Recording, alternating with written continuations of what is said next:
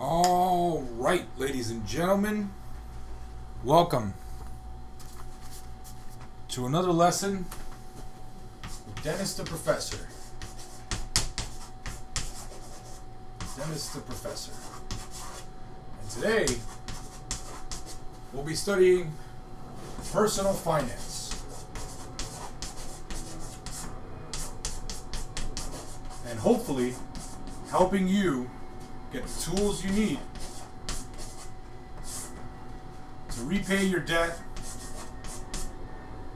earn wealth, and achieve income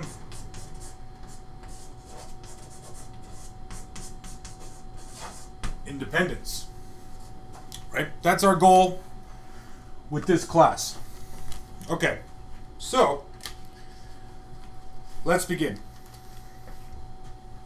So the idea here, sorry, I need to get a new piece of chalk, but the idea here is to introduce you to a practical framework,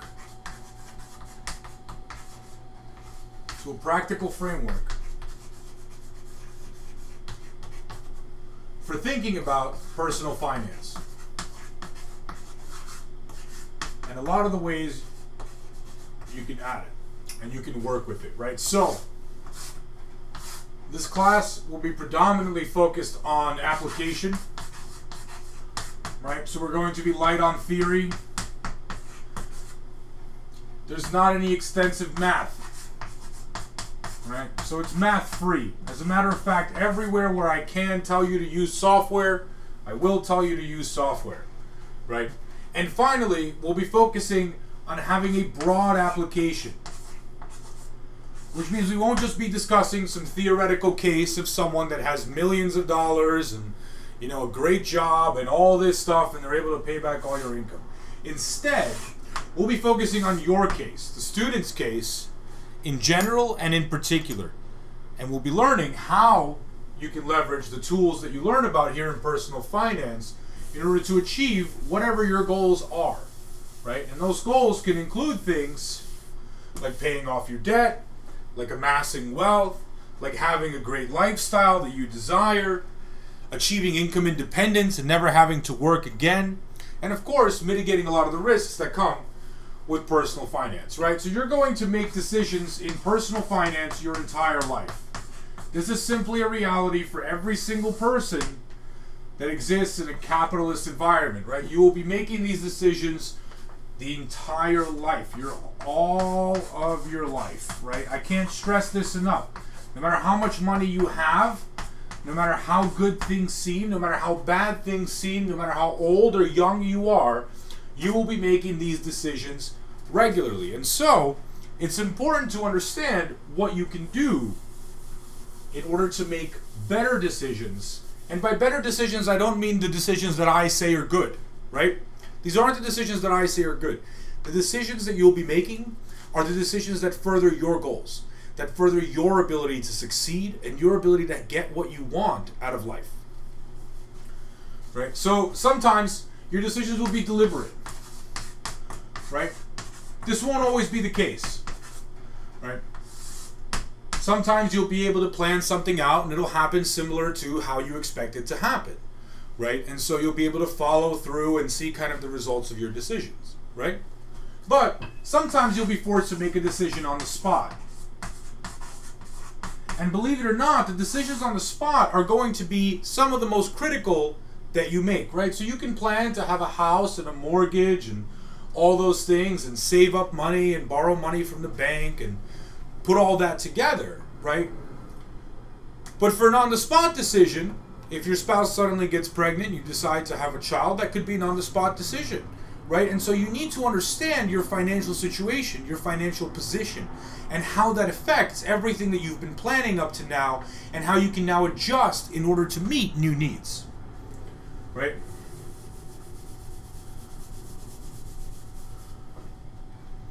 So, at the basis, personal financial planning is like planning anything else, right? It's like planning a wedding, it's like planning a birthday party, it's like planning what you're going to do this afternoon, right? So you're going to consider some factors And then you're going to consider some possible decisions that you can make, right? The more transparent and the more you're able to look at factors and say, well, these are the actual factors of my life. I'm being honest with myself, and this is where things are, right? The better informed your decisions will be, and the better you will make, or the better you'll be able to make good decisions, right? So the thing not to expect is, don't expect that you will take this class and then all of a sudden you will attain mastery, right? That's simply not going to happen, right? You may take this class and you may learn some things, you may rewatch it or come back to it or experiment some more, right? But mastery will happen over time, right? And the reason mastery will happen over time is that you'll be doing this for a very, very long time. You'll be iterating on your decisions. You'll be exploring new options and understanding how different things come together, right? So nothing's going to happen overnight, right? Keep that in mind.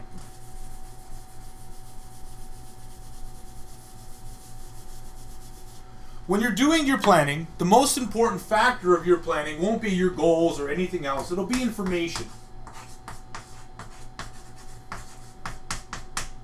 And the majority of today's lesson will work around obtaining this information and leveraging it to help you make decisions, right? But this information is extremely important, right? Information about how you spend your money, how you save your money, how much money you make, what the income potential is of what you're doing, right? Could you diversify that income? Could you invest in different assets, right? What are you doing with your excess money? What are you doing with the debt that you should be repaying, right? How are you planning for all of that, right? And that's extremely important. But just having the information isn't enough, right? And this is where you come in. So I can hand you the tools to obtain and process the information. What I can't give you is context, right? In a broad economic sense, I can do this, right? So I can tell you that the economy is heating up and that jobs are in short supply and that people are hiring and that wages are going up.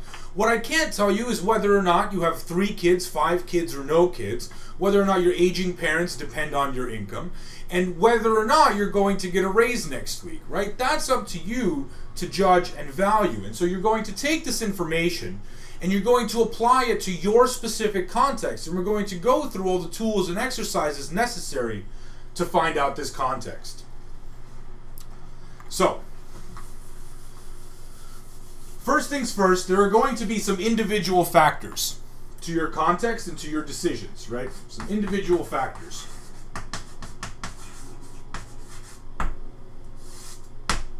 This is an important piece, right? Because there are circumstances in your life that are going to affect your plan,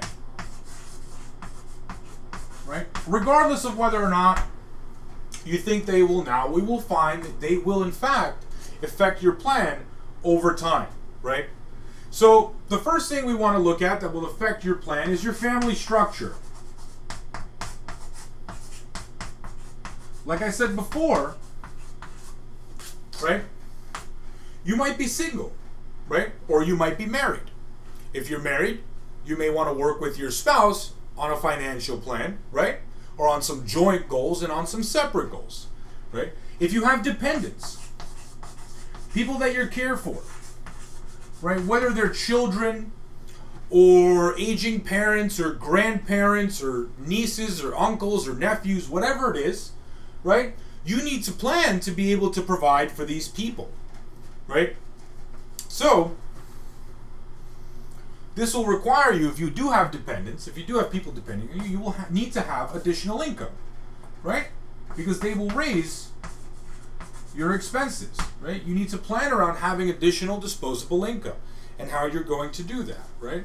You will find that if you're not currently in the stage of your life where you do have dependents, that having dependents makes you more risk averse, or it makes you more resistant to taking risks.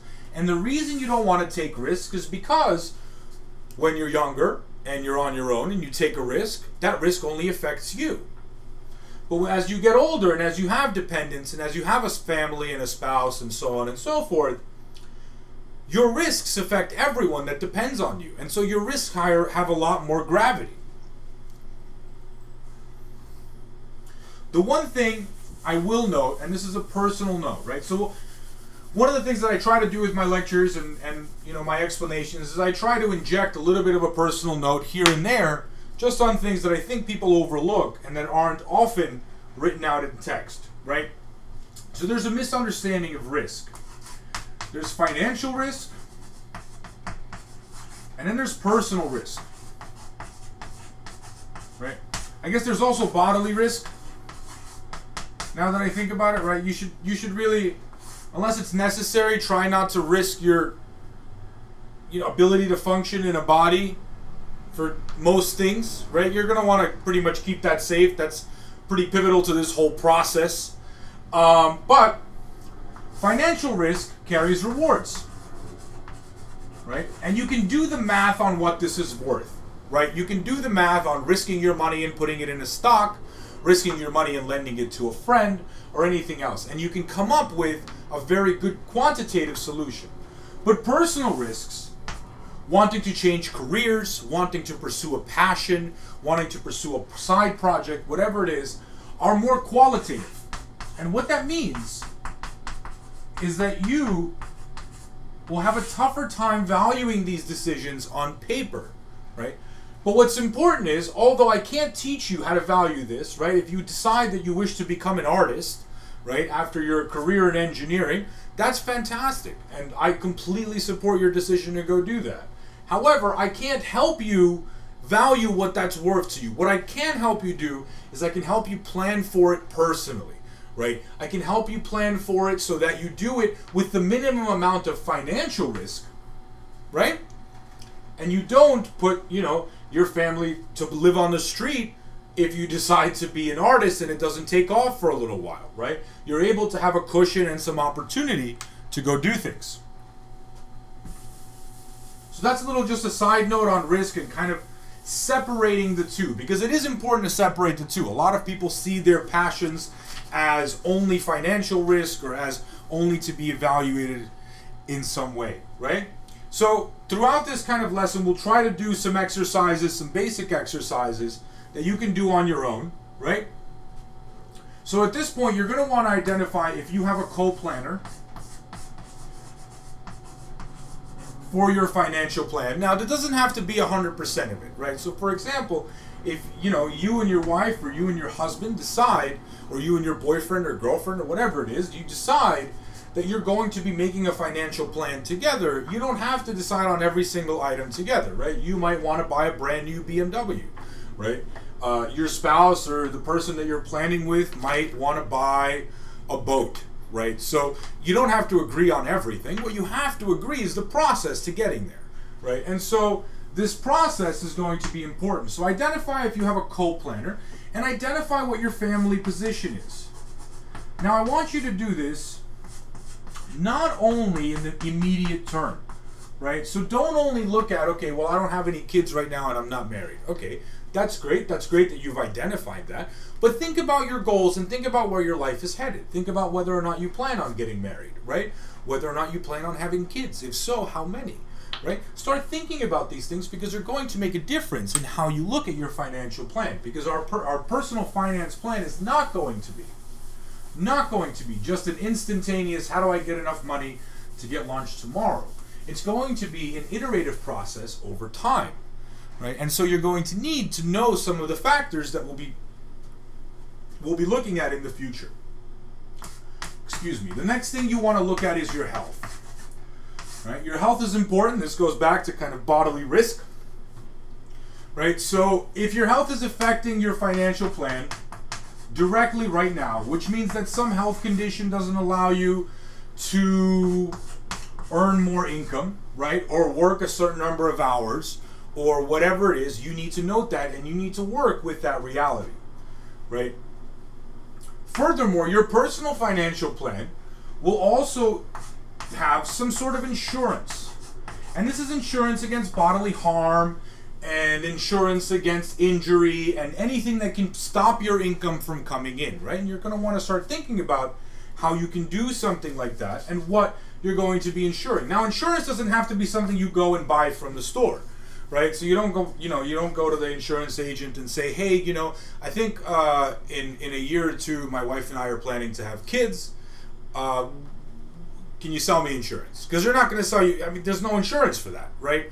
You just have to put it in a savings account or put it away in some way, right? But your health is going to be an important piece of that.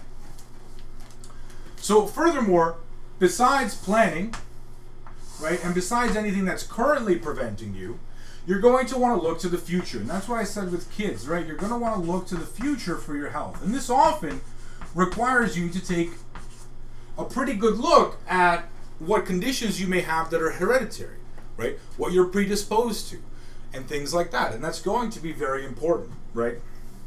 So take your current plan that we started working on and add any history of illnesses, anything that you think you should be planning for, anything that could get in your way, right? So if you work a job where you're regularly exposed to large doses of radiation, be realistic with yourself, right? You might not have 50 years on the job in great health, right? That's just the reality. If you work a job where you're physically required to lift extremely heavy things, that might expire someday, right? You might not be able to. So take a look at your health and make sure that it aligns with your financial goals. The next personal thing we're going to look at is career choices. Now your career choice is pretty important, right? Because it'll affect your financial plan, because different careers make different amounts of money, right? So it'll affect your income directly, right? A dentist earns a different amount of income from a web developer, and earns a different amount of income from a doctor, and so on, and from a lawyer, and from all the other professions out there, right? Whether or not you're working as a clerk at a store, or you're managing your own business, whatever it is, your income is going to be decided by your choice in career, largely. It doesn't mean you're not limited to that income. Nobody's telling you that's all you're ever going to make, but that's the limitation. We'll talk about a good idea called income diversification, right? We'll talk about how you make sure that you're not just relying on one source of income, right? And you're reducing that risk, but that's to come. Okay, the second note is pretty important. Do not, if you have not selected a career yet, do not select your career based on income. Okay, so don't go about building a great financial plan, how you're going to, have 25 boats and, 7 cars and 11 houses and 5 wives and whatever the hell you want to plan. Okay, do not plan all those things and then say, well, the only way for me to do this is if I'm Bill Gates, or the only way for me to do this is if I become a doctor. Okay, and then you go out and you become a doctor to achieve that plan. Now that might be the right choice for some people, right? I'm not saying that that's definitely not, but for the majority of you, try to choose a career that you're interested in and passionate about, because the reality is you have to do it for most of the day for like the next 40 years. All right, so if you hate it, it's going to suck. And if you're a doctor and you're constantly on call and you're putting in 80-hour weeks, you're not even going to have time to be in 2 houses. Forget about 11 houses, right? So think about what you're planning, but don't select your career based on just income, right? That should be a part of your consideration, but not the only thing, right? So the most important part is that it reflects your reality. It reflects your reality. So this is very important, right? It's very easy to say, well, I'm taking these online courses to be a Java developer, and so I plan on getting hired. I'm going to be making a totally different salary 5 years from now. Yeah, that's great. That's a great goal. Keep working towards that. But your financial plan doesn't care about your goal. It doesn't care about whether or not you think it's going to happen. Your financial plan should reflect reality. That's the most important piece, right? The next thing you're going to want to consider with your choice of career is your income predictability.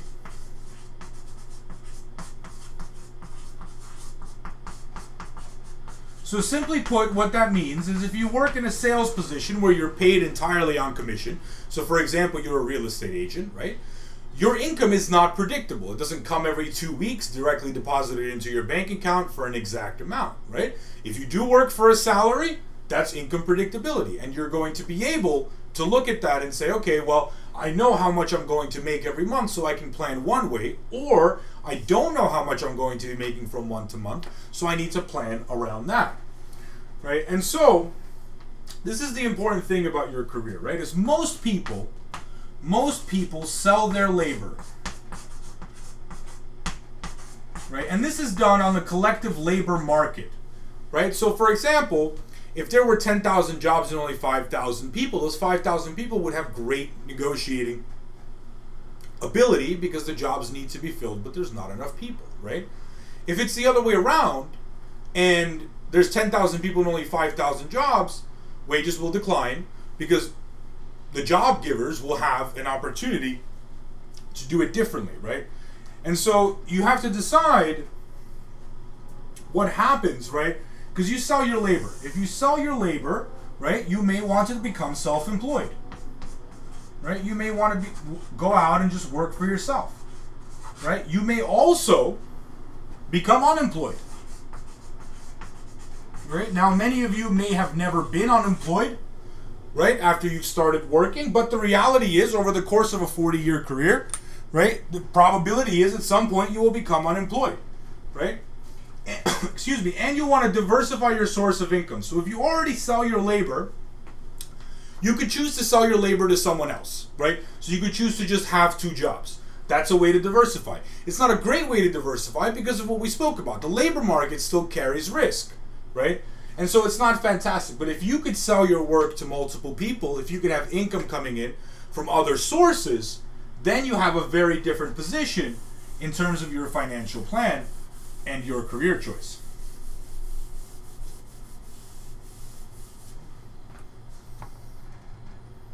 So, as part of kind of the exercises that we're doing, right, you're going to want to list your current career position, your dream choice of career, and then any education that needs to be undertaken and any steps that need to be undertaken to get there, right?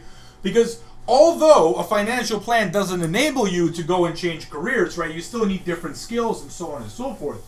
It can provide you with the financial resources and the peace of mind to go out and pursue something like that, right? So what that means is you could buy yourself some time to get the education that you need, and then you can get yourself an opportunity to go out and look for work or sell your skills or however it is that you decide to pursue this. Okay. The next thing to think about is your age. Your financial plan is going to vary depending on how old you are, right? Because your needs, your desires, and of course your priorities are going to change with age, right? Now I know many of you may be watching this and thinking, okay, yeah, but I love drinking and I'm just going to keep drinking the rest of my life, or I love partying and I'll keep partying, or I love working so I'll keep... The reality is that's going to change, right? If not because of your desires, your physical body will force that to change eventually, right? Nothing is sustainable forever, right? And this will have a direct impact on your financial concerns. Hopefully by the time you're 75, you're not working anymore. If you're not working anymore, you still need a way to pay the bills, right? You still need a way to live. And so your financial concerns leading up to your retirement may be to put money away for retirement, specifically to have enough money to keep living.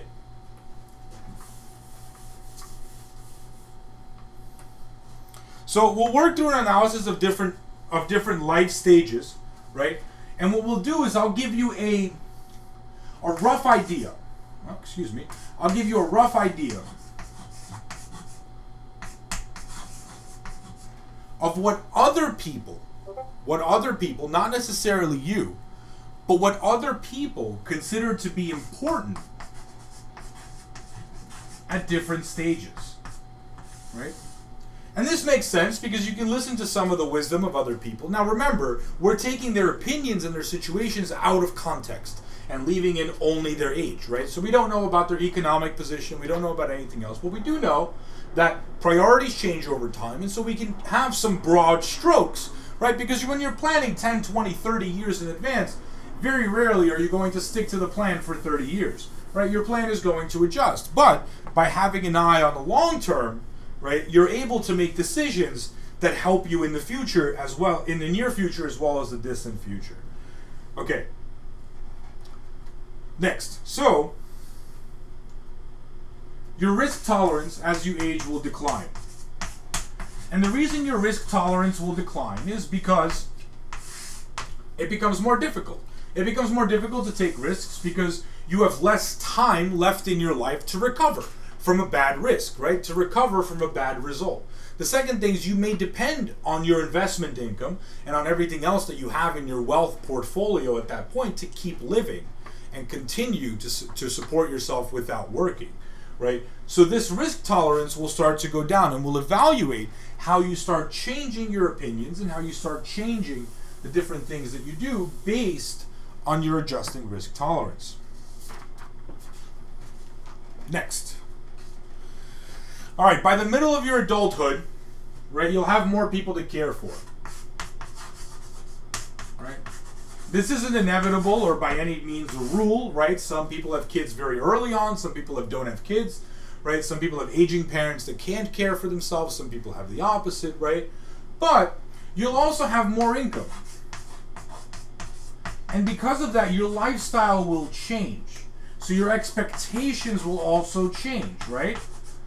Expectations will also change. Now, again, many of you may be thinking, as I once did when I was a little younger, that I could just eat cup noodles forever, right? The reality is that much sodium forever is not going to leave me in a very good shape to even survive past 30, right? So your expectations for what you consume on a regular basis are going to change, right? And we'll talk about your consumption and how that affects your planning.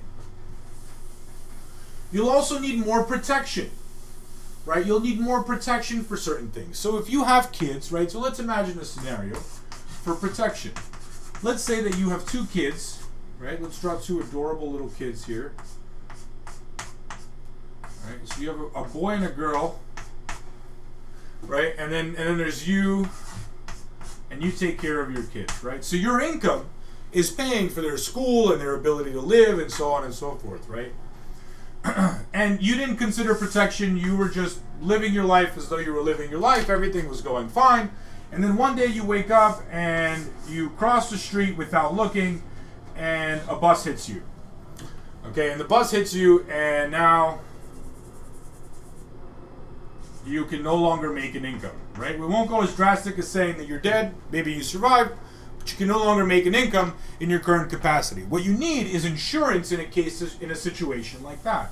And so you'll start looking more and more on how to protect the things that you already enjoy and that you already have, rather than how to make more. Right? And then finally, in retirement, you'll spend less money, right? And you'll spend less money because your needs are lower, right? You're probably not going out partying every day. If you are, you're retired at a good age, and good for you. That's very important as well, right? Even when you're socializing, you're not spending that much. You're eating less. You have less dependents to care for. Your kids are probably out of the house and doing their own life, right? Maybe some of them are helping you out, right? And so you want to be able to live in financial security. Right now, some of that is done through Social Security, some of that is done through various government aid programs, right? But the reality is none of that is enough to sustain a lifestyle, right? All of that is enough only to kind of cover the basic needs and keep you alive, right? It's not enough to pay for medical insurance. It's not enough to pay for going out and doing things and activities and nursing homes and whatever care that you need at that point in your life. And so you're going to want to plan for retirement. Now, as the demographics of Twitch and YouTube suggest, most of you are not at this point planning for retirement. And that's fine. That's fine. But you need to know that one day you will be. And so you need to be making decisions that can allow you to ease into that in the future, right? So let's just review this section quickly just to make sure we all got the major points. And we've covered basically everything, right? So your personal circumstances are going to be influencing your financial plan, right? Your personal circumstances. This includes family structure, family, health, career, and age. Obviously, it includes other factors, right? If you live in a place that's ample with opportunity and you can change jobs and do different things, that's fantastic, right? If you live in a place like that, great. But if you don't, you need to consider that. You need to think about it, right? These things, in turn, will affect your income needs and your tolerance for risk, right? They will, in turn, affect that. Now, the stage of your life is also going to be very important because, as we discussed, you're going to be going through life, and your priorities and the things that you're thinking about and planning for are going to change. And then finally, right, making good financial decisions is a process of understanding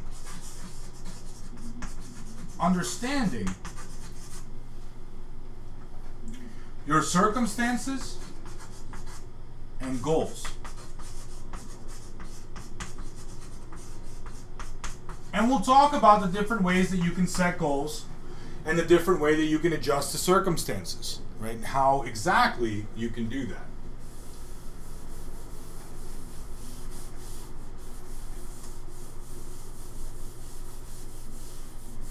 Okay.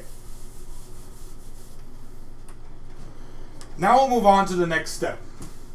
So we looked at personal factors, right? We looked at personal factors that are going to be important. There are also going to be systemic factors that influence your financial plans, whether you like it or not, right? Almost no one is immune from systemic factors. As a matter of fact, usually the more wealth you have, the more exposed you are to systemic factors, right? So it doesn't exist in a bubble, right? It's not just you and your financial plan, right? As much as I'd like that to be the case, but then everyone would just write a financial plan that makes them trillions of dollars, and so inflation would go up and we'd have a bunch of problems, right? So that's just not the case.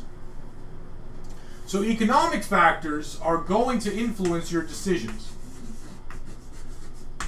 And if you ignore them at your own peril, right? Because as usual with economic factors, the sooner you know about them and the sooner you take corrective action to adjust your plans and adjust your decisions, the more effective you'll be at doing something like this, right? The more effective you'll be at achieving your financial goals. First things first, you should be concerned with the current labor market. For the majority of us, we sell our labor either to individuals through some massive form, to businesses, or to companies, right?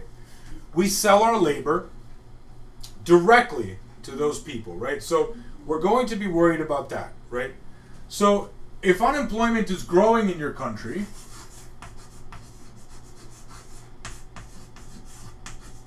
and it continues to grow, there's a good chance you may get laid off, right? If employment is growing in your country, that may be a good opportunity to switch careers or ask for a raise or do something else, right? So write down, wherever you are on the planet, what is currently happening around you.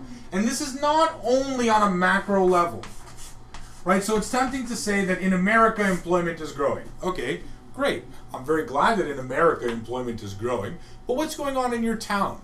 What's going on in your city, right? When you're talking to people, are they having trouble finding jobs or are they finding them very easily? What's going on in your profession, right? Are all your software engineer friends finding jobs no problem and you're also a software engineer, right? Are all of your doctor friends having trouble finding jobs even though employment is growing, right? You're going to want to look at the details of your particular section within the labor market, right? So the broad strokes are important because that's important to watch and important to look for. But just as important is looking at the details of what's happening. Okay, so you should also be looking at the capital market, right? We'll talk about what capital markets are, right? And we'll talk about it in more detail when we get to spending, but capital markets are composed of stock and bond markets. Okay, so in general, this will give you a pretty good understanding of the health of the economy, right? It'll give you a great understanding of exactly what's going on. So this gives you a chance to go ahead and look at, okay, well, you know, stocks are rising, which means people have more money to spend on investments and more excess income. The economy is doing well, right? Bonds are paying higher interest, the economy is growing, right? And that's a good opportunity. And so you'll want to take advantage of this opportunity, not only in your financial plan, but in your day-to-day life, right?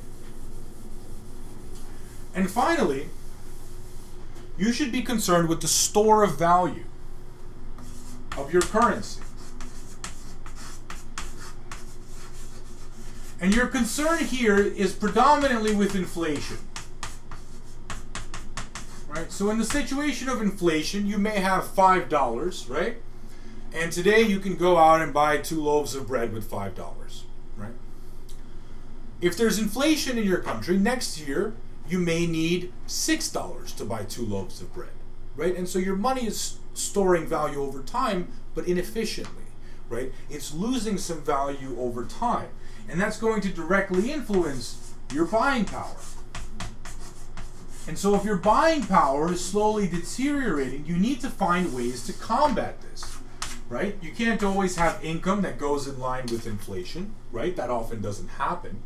But your buying power needs to start increasing, right? And the way you increase your buying power is by looking at investments and trying to move your money somewhere where it's hedged against inflation. Now, it's okay if you've never been, if you've never checked financial news or done anything like that, that's totally understandable, right? But the reality is we will learn all of these things together and learn how to leverage these tools to get a better understanding. Let me just see if there are any questions on the chat.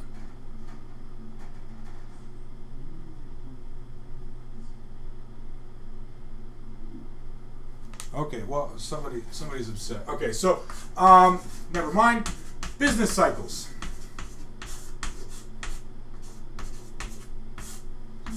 Business cycles. Business cycles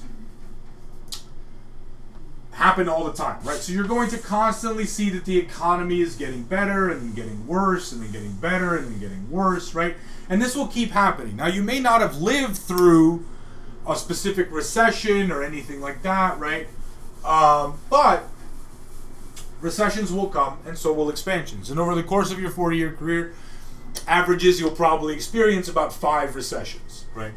So the way the economy's growth is measured is through GDP, which is gross domestic product, right? And gross domestic product is just the value of everything produced in an economy, right? Importantly, this excludes things that were produced in the past and then resold, right? So it's the value of everything new produced in an economy, right? So if the GDP of a country is increasing, right, that is what is known as an expansion. If it's decreasing, that is known as a contraction.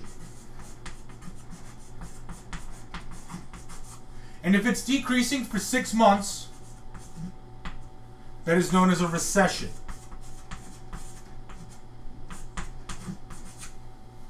Right? That is known as a recession. And so, you have the opportunity to take advantage of expansions and contractions and vary your financial plan to adapt to these things, right? So the economy is cyclical, right? You'll always find that that's not news, right? You'll always find that it's cyclical, but how you adapt, how you react, and how you change your financial plan will decide how successful you are at achieving your goals, right? The next thing, we'll go back to the employment rate.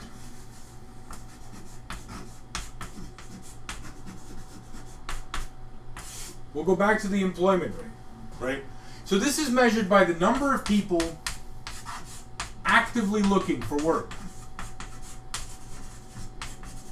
Right? So if someone has stopped looking, they are no longer in this statistic. So when you look at unemployment and it says 5%, that means 5% of people are actively looking for work, right? If another 10% have given up, those 10% are not included in that statistic. And so know that the employment rate can be a little bit misleading, right? And so your employment will also change with business cycles, right? It will change throughout business cycles. So during expansions, employees have an opportunity to renegotiate and get better terms. During contractions, employers will often fire, or lay off employees and then find new ones, right?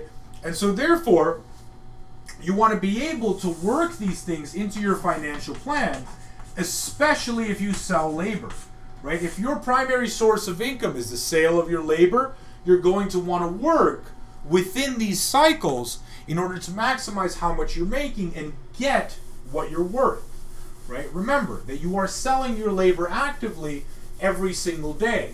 And so if one day your labor becomes more expensive and more valuable, you should retain some of that, if not all of that benefit, right? On the other hand, if in fact it doesn't happen, right, then you will be in a situation where your labor may be too expensive, right? And so you may be laid off, or the company may be contracting, right? And so you need to have a contingent plan for that as well, right? There are also other indicators of economic health that you can keep an eye on, right? Now remember, depending on where you're from and where you're watching from, not all economic factors are very transparent or well gathered or well organized, right? In general, you're going to be able to rely on them, right? And you're going to develop over time a kind of intuition for what's happening based on what's going on around you, right? If you don't live in a bubble, then that's going to happen pretty often, right? So some of the things that indicate economic health are houses being built. And this tends to be good if there's more and bad if there's less, right? So if more houses are being built, then in general the economy is doing well and people are buying new homes, right? Also existing home sales, right? This is an interesting one, right? Because if people are selling their homes en masse, that may mean that people are liquefying their assets. They're making them more liquid. And so if they're making them more liquid, you may have an opportunity. Oh, there goes another piece. I got a whole collection of chalk there. You may be encountering a situation where actually we're contracting, right? And people are selling their homes, but those homes aren't closing, right? So that's an important one to watch. Also, orders of durable goods, right? And I'll just call that durable goods. And these are things like washing machines and cars, right? Things people tend to buy with the long term in mind, and they tend to be pretty expensive, right? You tend to need to finance them if you do buy them, but if people are buying durable goods, that means in general, the economy is doing well and people are securing themselves for the future, right? And then finally, you want to look at consumer confidence, right? Which is a general indicator of how confident people are that they're going to be able to sell their labor in the future and be able to keep making income due to their spending, right? And in particular, one of the things that we tend to look at very closely is holiday spending, because holiday spending tends to be at an all-time high, and it's nice to compare over time, right? Now, that doesn't mean that you need to take each one of these into consideration every time you do your financial plan, right? But all of these things are worked into employment and GDP, right? So you can imagine if more houses are being built, more people are employed and GDP is rising, right? If consumers are confident, more people are needed to staff stores and ship products and move them around, and GDP keeps growing, right? So this is an important piece to consider when you're thinking about your financial plans. The next factor we're going to go over is your currency, right? Or the value of currency. The value of currency. And so the value and usefulness of your currency is based on one thing and one thing only: trade. If you can trade your currency for a house, it's worth that much. If you can trade your currency for a loaf of bread, it's worth that much.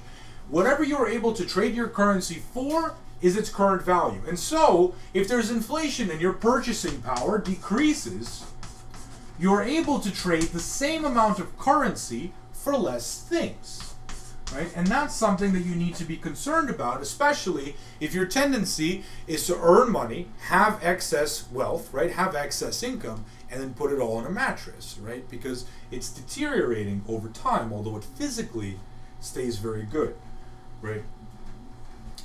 Now, in general, you can expect consistent inflation. Right? You can expect consistent inflation in an economy. So there will be more and more money and your currency will deteriorate over time at some specific rate, right? You don't want it to be too high or too low, right? And the reason is because there needs to be more money to accommodate all the new people and to accommodate all the new ideas. Right? So if we had a set fixed amount of money and somebody had a new idea, we'd necessarily need to destroy some old idea first before we could implement it, right? And new people would be dividing up less and less wealth amongst themselves. And so inflation is going to be a constant that you're going to run into. Well, looks like part of my eraser got wet. Okay, we'll try to work around that. Just a little bit. And we'll try to put my eraser somewhere where it can stay dry. Okay, so give me just 1 second just to make sure the board is usable.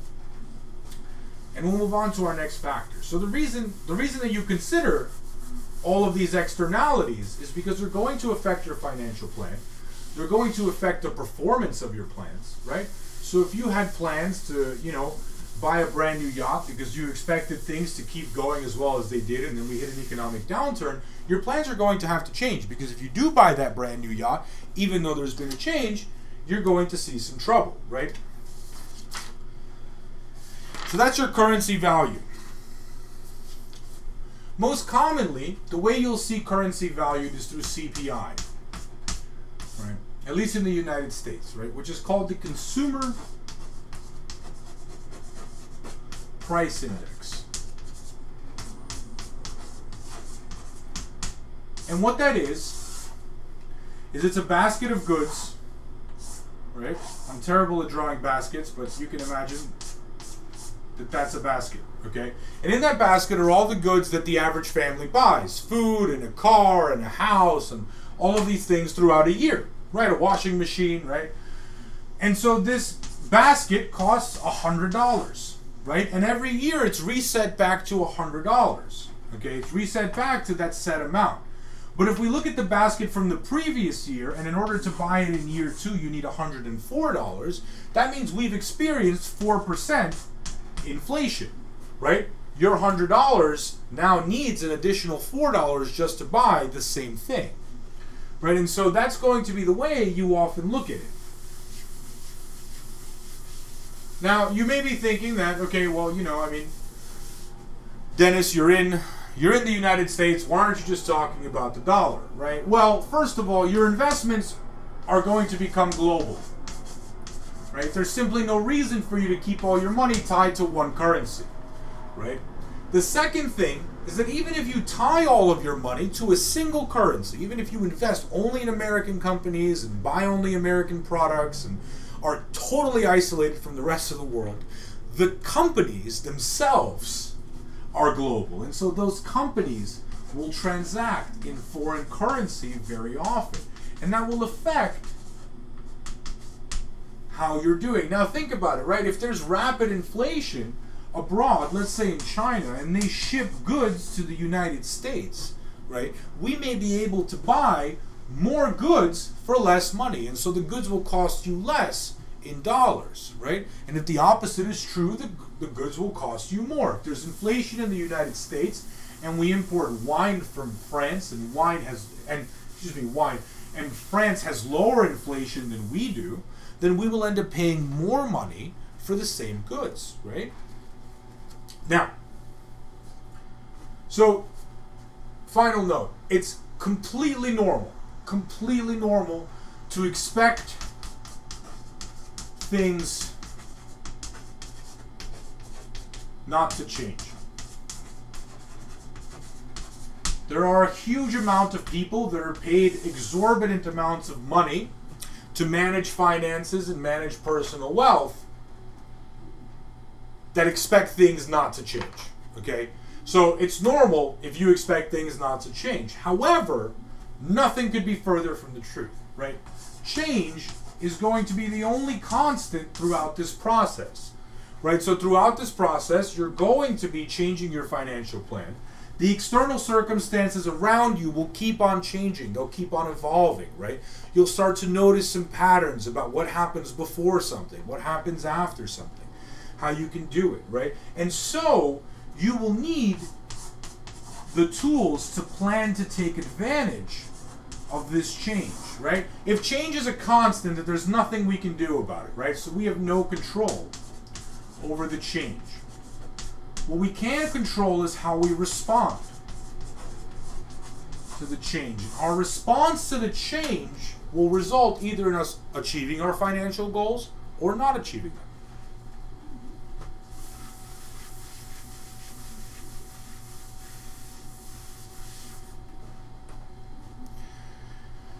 Okay, so as a review of systemic factors, let's see what we've covered. So business cycles will keep happening, and they include expansions and contractions.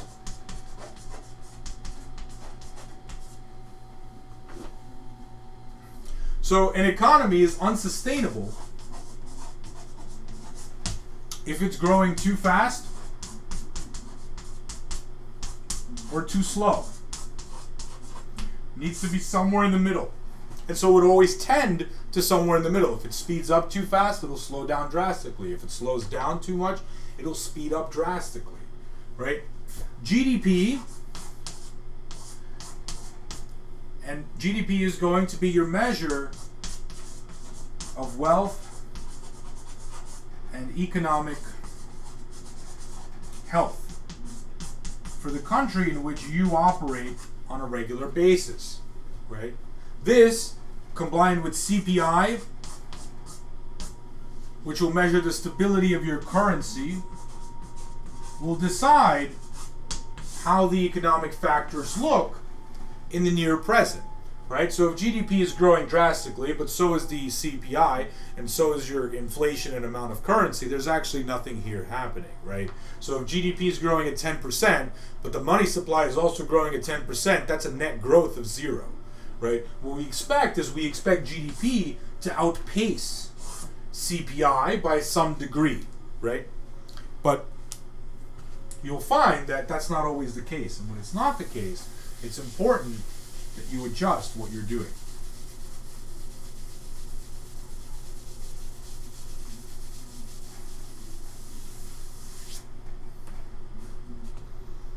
So we'll be looking at economic factors and all of these things as we conduct our financial plan, right?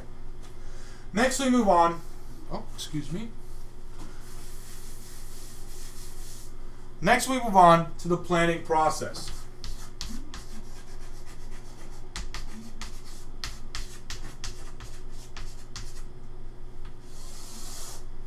Right? So now you know all of your external and your internal factors, right? And you know where you're headed. So we have a financial process, right? Or the process for actually planning for your financial goals and how you're going to do. Right? So the first thing you're going to do is you're going to define your goals. Right? We'll talk about a little bit how to define your goals, and we'll talk about the different tools, but you need to know that you need to define your goals. Right? You then need to assess your situation. You need to assess your situation. Once you've assessed your current situation, you'll be able to identify your choices. Right? You'll be able to identify your choices. Your choices, right, will then each need to be evaluated. Right? And we'll talk about how to evaluate them in this section, right? But they'll need to be evaluated. And once they're evaluated, you're going to make a choice. Right? Now you're periodically going to adjust your goals, right? And then you're going to continue to reiterate this process over and over again, reflecting on your past choices, reflecting on the impact that they've had towards your goals, how your goals have changed and how that's changed the overall situation. But the important thing to remember is that this is a continuous process. you're going to be doing this over the course of a lifetime. And so it's important for you to understand that you're not going to get good at it right away. It's not going to be perfect. And the process is all about the learning, right? The learning and how to make better choices and how to evaluate better choices, right? And how to make decisions faster and how to define your goals more effectively. And we'll cover some of the basics to give you kind of a running head start so that you're not reinventing the wheel on these steps.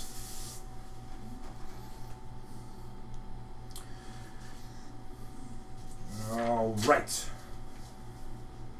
So what you're going to do is you're going to define goals. You're going to define goals. And you're going to do this regularly, right? So you're going to have short-term goals. And these will encompass somewhere between 1 to 2 years. Right? You're going to have intermediate goals. Anything from 2 to 10 years.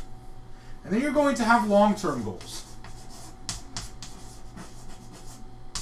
And these are going to be anything over 10 years to plan, right? Now, your short-term goals are going to change because they expire quickly. But once you've set them, they're not going to change very often. Moving down to intermediate, because they take longer to achieve and to see to fruition, you're going to have to adjust them more often, even if you're not making progress towards them, because your lifestyle and your thinking and your priorities are going to change. And then your long-term goals will change often, right? You'll actually find that you can set some pretty basic ones, like having the money to retire and so on and so forth, but that you'll need to keep adjusting for things like cost of living and so on and so forth. And so although your long-term goals may be constant, right, in terms of their actual objective, what you'll find is that the thing that you're doing is you're adjusting the details of those goals over time. Right? So in the process of defining your goals,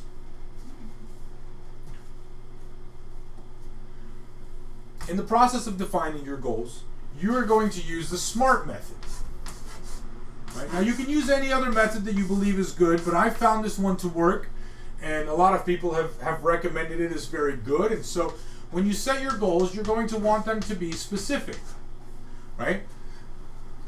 Not, I want to buy a car. Which car? How much does it cost? What model, right? How, you know, how will you buy it? Will you finance it? How will you do it? And so on and so forth. They want to be measurable. Again, if I want to buy a car, right? I can buy a car for $100 that doesn't run. I can buy a car for $2.5 million that there's only like 3 of on the planet. I can buy an antique car, right? But if I want to buy, for example, a Toyota Camry, I can look up at any price, a brand new Toyota Camry, what the price is. And so that goal is measurable, right? You also want it to be attainable. If I'm currently buried in debt and don't have enough income to even cover what I'm doing, having a goal to buy a jet is going to be an unattainable goal, right? Unless there's some windfall of lottery or something else. And so if you believe that to be attainable, then your financial plan should include regularly going to Vegas and gambling away all your income for the chance to buy a jet, right? They also have to be realistic.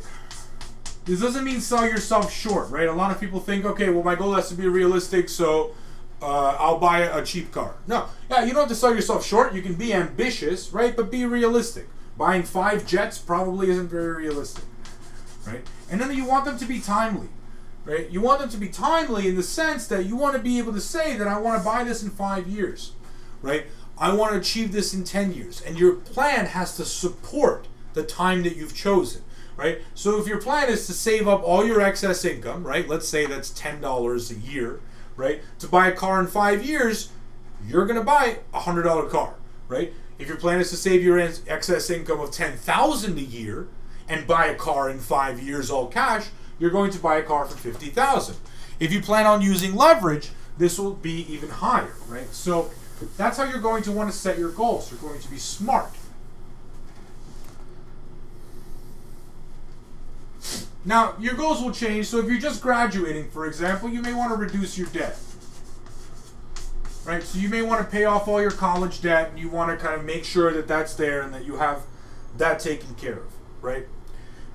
assuming that you are in debt for college. You might not be in debt for college. Right? The next step, usually, after doing that, is to accumulate some assets.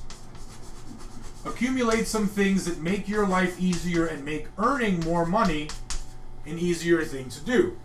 Right? So you accumulate assets. Right? And then finally, you'll want to create retirement income. Right? Now these are extremely broad strokes, right? There's basically only 3 steps, right? And that's your entire life, right? So maybe this is your 20s, this is like 30 to 60, right? And then this is 60 plus, right? So you might want to think about all these things, but you might want to start planning for retirement income very early, because as we're going to see, if you start saving earlier, you're able to put away more money, right? And you're able to earn more interest on your earnings. And we'll talk about the different ways to diversify and make positive impacts on your life, right? So the next thing we're going to do is we're going to look at assessing your situation, right? So we're going to be assessing your situation.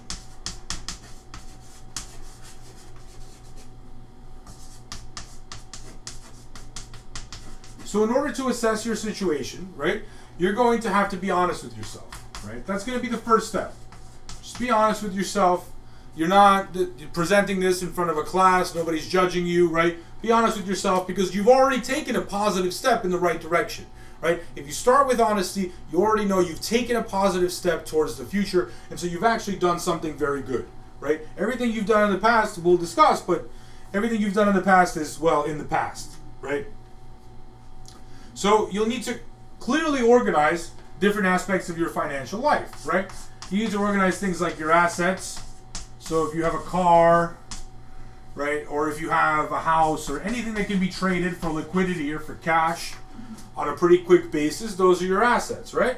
You're going to want to think about your debts, anything you owe, things like student loans, car loans, mortgages, credit cards, right?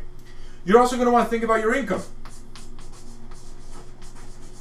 If you just started a job and you're making $30K a year, then you're going to have to put that down, right? And then you're going to talk about your expenses, right? And your expenses are directly related to supporting your income, right? So in order to go and make an income, you have to put on clothes, right?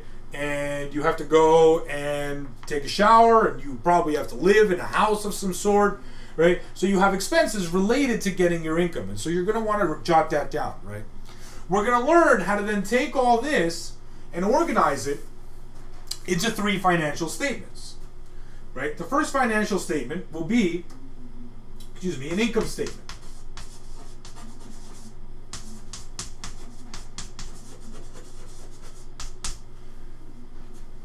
The second financial statement will be a balance sheet,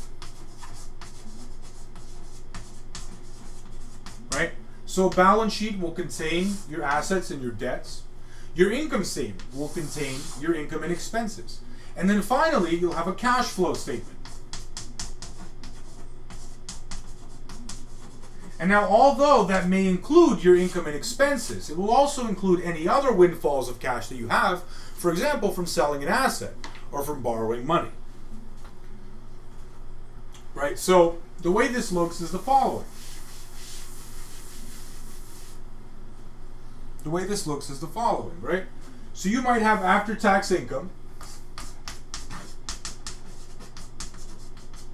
And I'll keep the numbers extremely simple, right?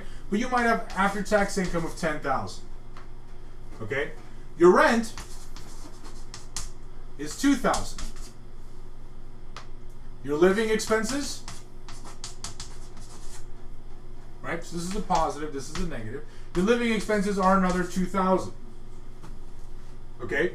Then you're also paying off your debt. And you happen to be very in debt in this situation, right? So let's say you're paying $5,000 towards your debt. Right? You're trying to get out of debt quickly. That's your goal, right? And so you have a remaining $1,000. Right? And this $1,000 is available for savings. It's available for you to be able to do something with it. Now, when you look at something like this and you're able to expose your financial position, right? You'll begin to understand not only where your money goes and how much of it is left, but the best way for you to attain your goals, right? So if your current living expenses are $2,000, but $1,000 of that is actually caramel lattes, right? You may cut out caramel lattes and reduce your debt at $6,000 a month instead of $5,000. Rather than saving and earning less money than you're paying in interest, you might want to put this $1,000 back into here, right? Or on the contrary, your goal may be to have a rainy day fund because you're worried about your job prospects because the economy's not that great. And in that situation, you take the debt, you reduce the amount that you're paying, and you start saving a little more. And each of these things are choices that you can make based on the information that you see and everything else that you've put in front of yourself.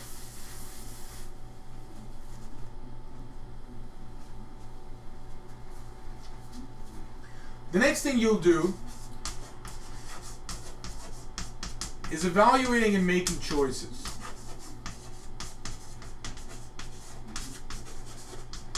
Now, this is perhaps the most important thing.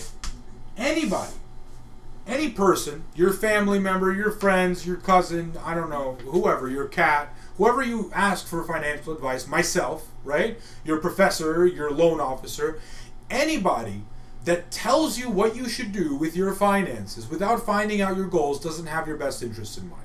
They don't. Because what you do with your finances should serve your goals, right? It should cover your goals because that's what's important. What's important is that you are serving and getting to your goals and using your finances as a way to get there, as a way to enable you to live the life that you want, to own the things that you want, to have the freedom that you desire, to mitigate the risks that you desire, to care for the people that you love, right? And so the decisions that you make, the way you're going to evaluate them is you're going to evaluate them individually based on how they serve your particular goals, not someone else's, yours. And that's very, very, very important, right? So you're going to want to kind of figure out short-term choices,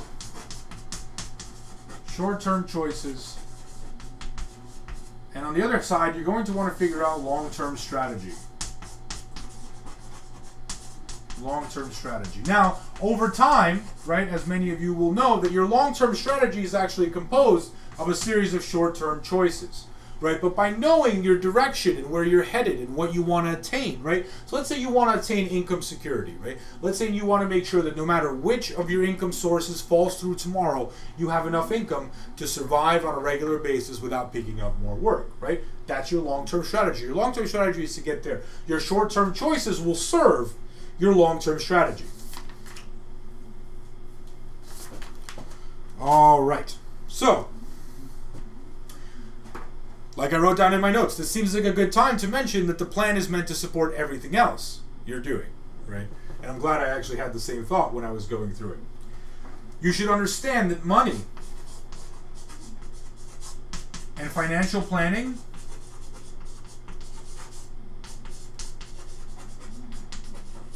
are your servants,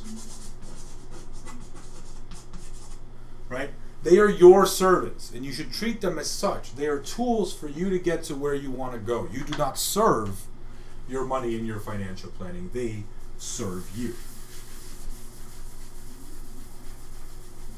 So once you understand your current situation, you'll start evaluating choices, right? So here's a framework that you can consider, right? You can think about costs and benefits. Now, Benjamin Franklin had kind of the best way of thinking about this, and this is perhaps the simplest way, right? So you take a T-chart, you on one side, you write down the costs, right? The costs of doing something or not doing it, and the benefits. Right? And then you see how many things are here and how many things are here. And you start to think, okay, well, I think these two things are pretty much equivalent. These two are pretty much equivalent. This one is really big, so maybe it equals 2 of these, right? This one equals 2 of these, and so I'm left with overall more cost than benefits, right? And you start working through that process and understanding, and this will be based largely on your values, right? If you value spending time with your family and your goal is to have a very high income, perhaps adding a second job is not the way to go. Perhaps you need continuing education or something like that. Okay, now, you'll also want to consider, besides costs and benefits, you want to consider risk, right? And risk is pretty important. Basically, the way you're going to think about risks is if you take a risk, right, and the risk doesn't work. If the risk doesn't work, or if it does work, right, so there's kind of a positive aspect and a negative aspect to the risk, right? Where does it leave you? I don't even know how to represent that visually. You are here, right? So if you take the risk and you succeed, you're better off, great. And if you fail, you're worse off, right? What you want to try to maximize is you want to try to maximize your future decisions, right?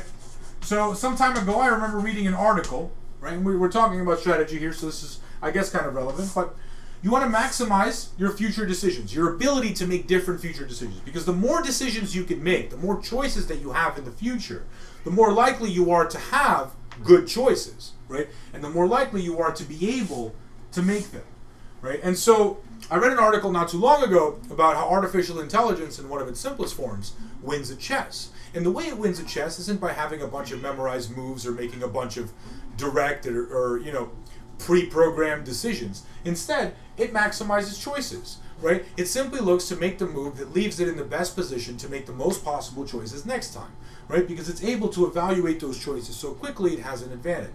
And so as your financial planning skills get better, think of it as training your artificial intelligence, your ability to make choices on the spot based on what you're observing in your finances. And the more you think through this process, the more times you do it, the further ahead you'll be able to think, right? The further ahead you'll be able to decide that I can do so-and-so and that's an appropriate risk, or I can't do so-and-so because it's not an appropriate risk, right? It doesn't actually have the payoff that I want.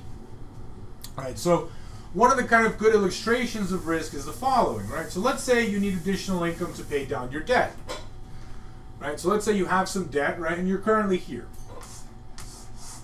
Now, you have two choices. You can either get a second job and put away money to pay down your debt, or you can take all of your savings and go to Vegas, right? And if you win, you get to pay off your debt. Great, right? I mean, Vegas seems like a much better alternative because, I mean, if you lose, you can just go back to square one and get a second job. Right? This, of course, is why Vegas is appealing, right? But you have to weigh the risks, right? The probability of you actually being able to pay off your debt on one trip to Vegas with all your savings is something like 1%, right? And it's probably actually lower than that. But the odds that you'll be able to pay it off with your second job are 100%. Right? So now when you look at these risks and you understand that you'll end up at that second job anyway, except you'll be something like 1 or 2 years behind on income, right? Suddenly Vegas doesn't seem like such a good idea for paying off debt. Still might be a good idea if you want to go catch a good show or something like that, right? So it's important to consider when you're considering risk that not all risk is equal, right? Not all risk is the same and not all payoffs are equal and not all probabilities are equal, right? So risk should be factored in as a cost, right? That's what's important here. So let's do a quick review here of what we just covered, just to make sure that everybody is up to date.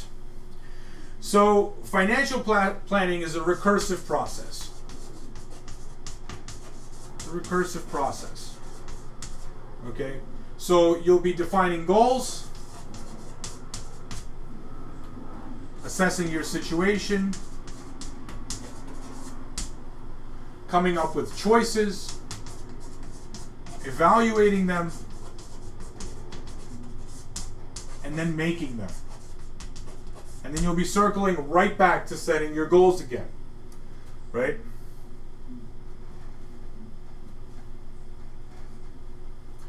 Your goals are going to be shaped by your current expected circumstances. Your current and expected circumstances.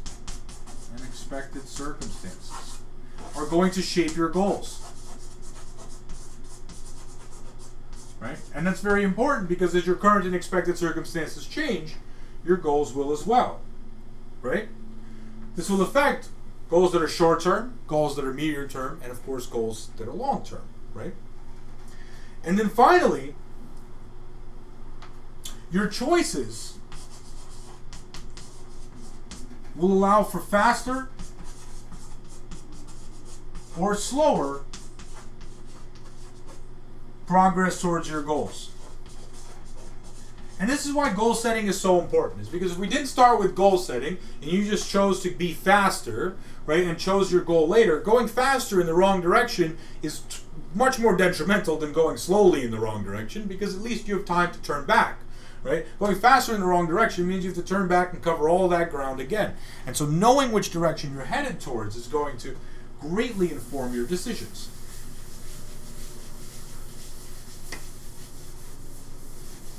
I feel like my paper towel is working better than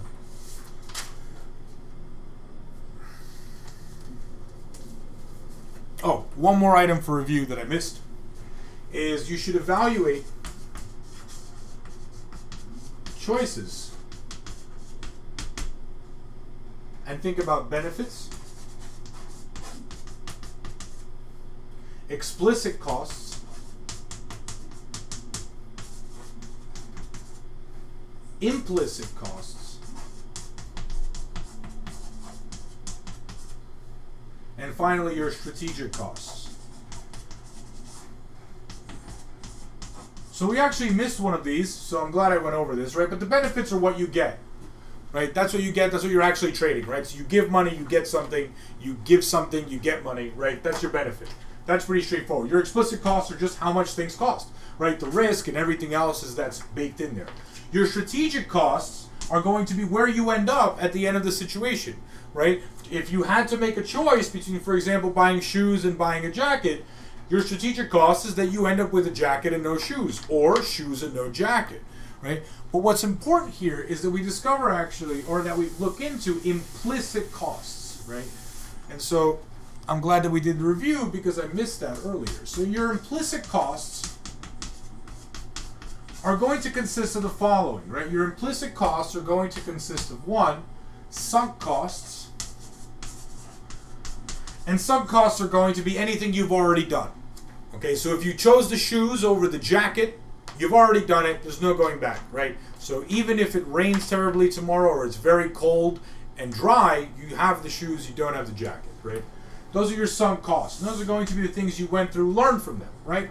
Learn from them. If you have sunk costs, it's probably because you have regrets. And if you have regrets, learn from them and don't make those mistakes again, right? Or make choices differently. Try to inform your choices differently, right? So maybe before deciding whether or not you buy shoes or a jacket, check the weather for the next week, right? See what it's going to be like. The second thing is opportunity cost.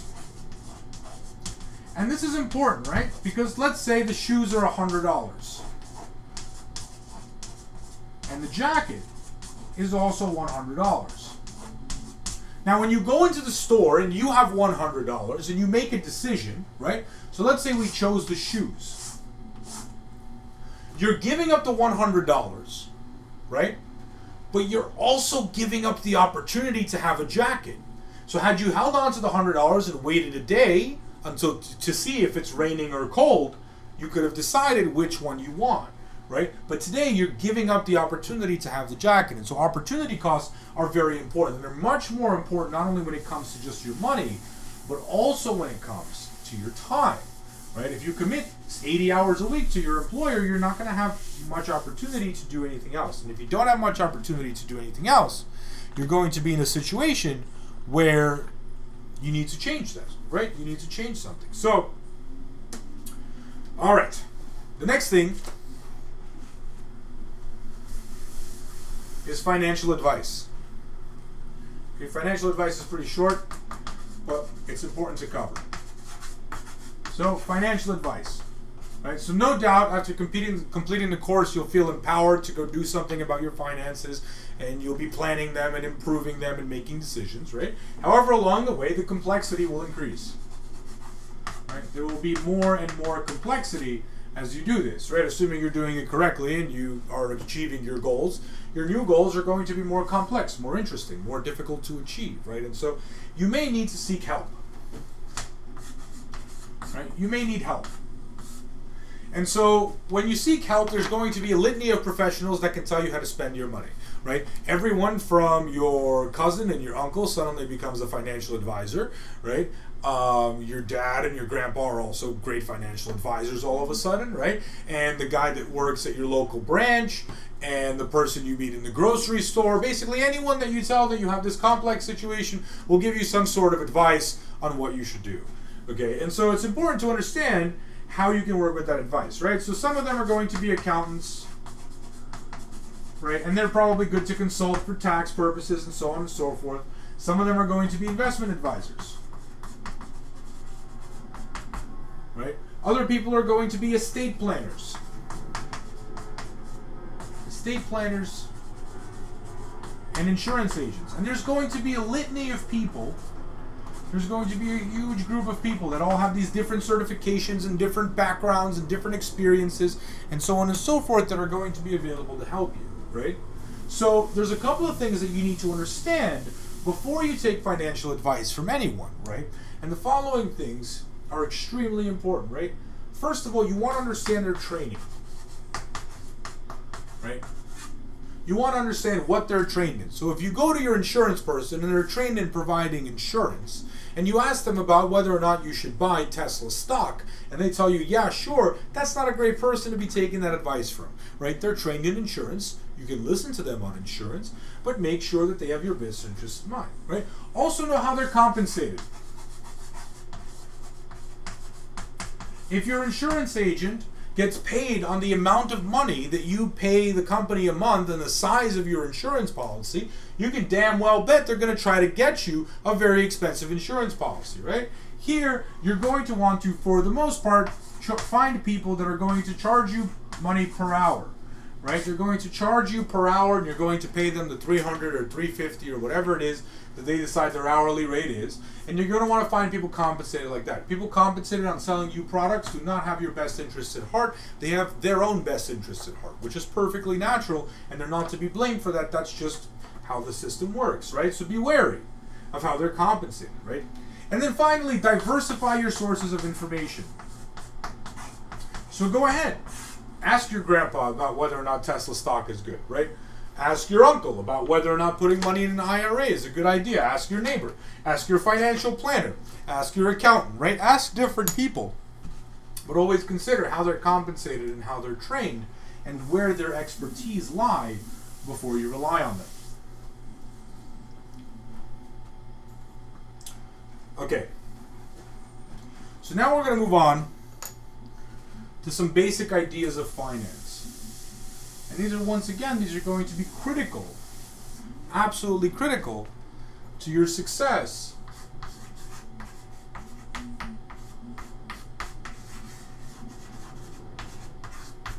basic ideas of finance. These are going to be critical to your success because it's important to understand them if you're going to be doing financial planning, right? If we were doing party planning, we'd have to know the basic ideas of parties, right? So Adam Smith in The Wealth of Nations says, money, says the proverb, makes money. When you have got a little, it's often easy to get more.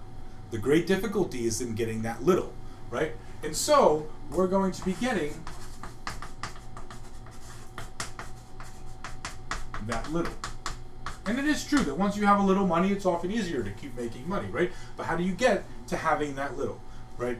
So personal finance addresses the great difficulty of getting that little bit of money that you need in order to grow, right? We'll learn things like how to manage income and wealth. Manage income and wealth, right? In order to hopefully satisfy your desires, right? And increase your income and increase your wealth. And increase both, right? That's kind of the gold standard. So if you're able to have your income and your wealth work for you not only to satisfy your desires, but also to increase your future income and your future wealth, you found a very good situation. And we're going to talk about how to get into that situation and how to keep it there by setting your financial goals and by planning correctly, right? So the idea of creating more wealth rests with having productive assets, right? So these productive assets are going to be generating income, right? So they're going to be generating income of some sort. More than likely, they'll be generating either dividends, interest, right? So you'd receive dividends from stocks. You'd receive interest by lending money, right? and then you would receive, rent by owning property and renting that out, right? And so all of your wealth is going to hopefully produce some form of income, because the way the economy works is if you own something, you're able to borrow money or borrow liquidity and sell away pieces of future income. Okay, so what's important here is that finance subjects can be not even on the dry side. They can be difficult to grasp immediately, right? They can be quite challenging to grasp and quite challenging to understand. But the goal isn't to learn it right away. The goal is to learn it over time, first of all. And second of all, and perhaps most importantly, the better you understand how the economy works, the better you understand, the more likely you are to meet your goals. More likely you are to meet goals. Right? And this is an important piece. This is extremely important, because understanding how the economy works will enable you to create things that generate wealth for you, that give you better opportunities, right? So, having said that, the best plans fail, right? And that's fine, right? We don't expect all of our plans to succeed. What we expect is to know what to do. Know what to do when it happens, right? We can actually expect with reasonable certainty that this will happen, and when it does happen, we want to know what we should be doing, right? So let's begin with a simple question, or a seemingly simple question, of the source of income. Or perhaps the question would be, where does income come from? And this is an important thing to consider, right? Because we're always really concerned about our income, right? But we don't often stop to think about where it's actually coming from, right? So income is just money received in a given period, right? That's pretty straightforward, right? So if you're an employee or self-employed, right? You're still an employee, you're going to be receiving a salary. That's going to be a source of income, right? If you have a savings account of all kinds of different varieties, you're going to be receiving interest, right? If you have stock, you'll be receiving dividends. And if you own property, you'll be receiving rent. Now this is pretty straightforward and understandable here, right? In addition, if you're part of a partnership, right? So if you run a company with a few other people and you're all part of a partnership, you're also entitled to draw. So you're entitled to take your piece and you're part of the earnings out of that company, right? Your investment into that company, out of that company at any point, right? Depending on your contract and stuff, but in general, you'll be able to do that, right? So there's two fundamental ways to earn income, right? The two fundamental ways to earn income, the two fundamental ways to earn income are selling labor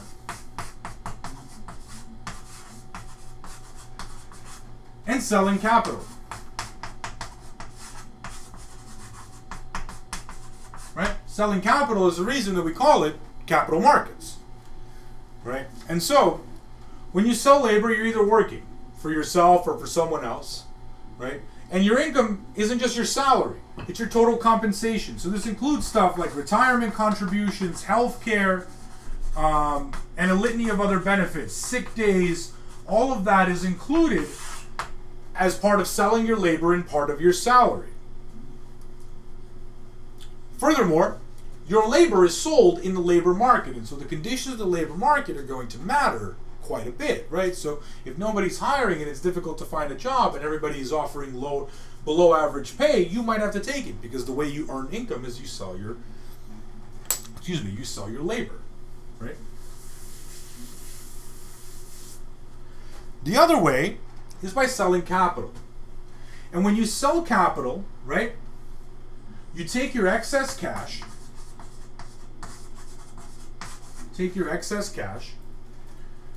and you quite literally sell or rent it.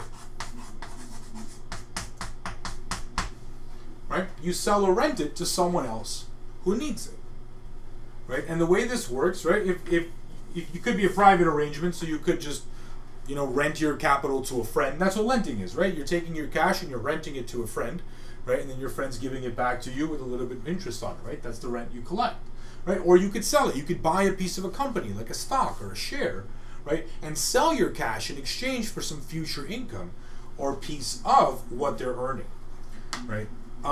So buying a stock buys future value, right? And so it's important to start thinking about cash in this transactional way, right? The cash isn't just there to go back and forth and trade for goods, right? You can also trade cash and sell it and rent it, right? And that's very important, right? You can also rent it yourself if you wish to borrow.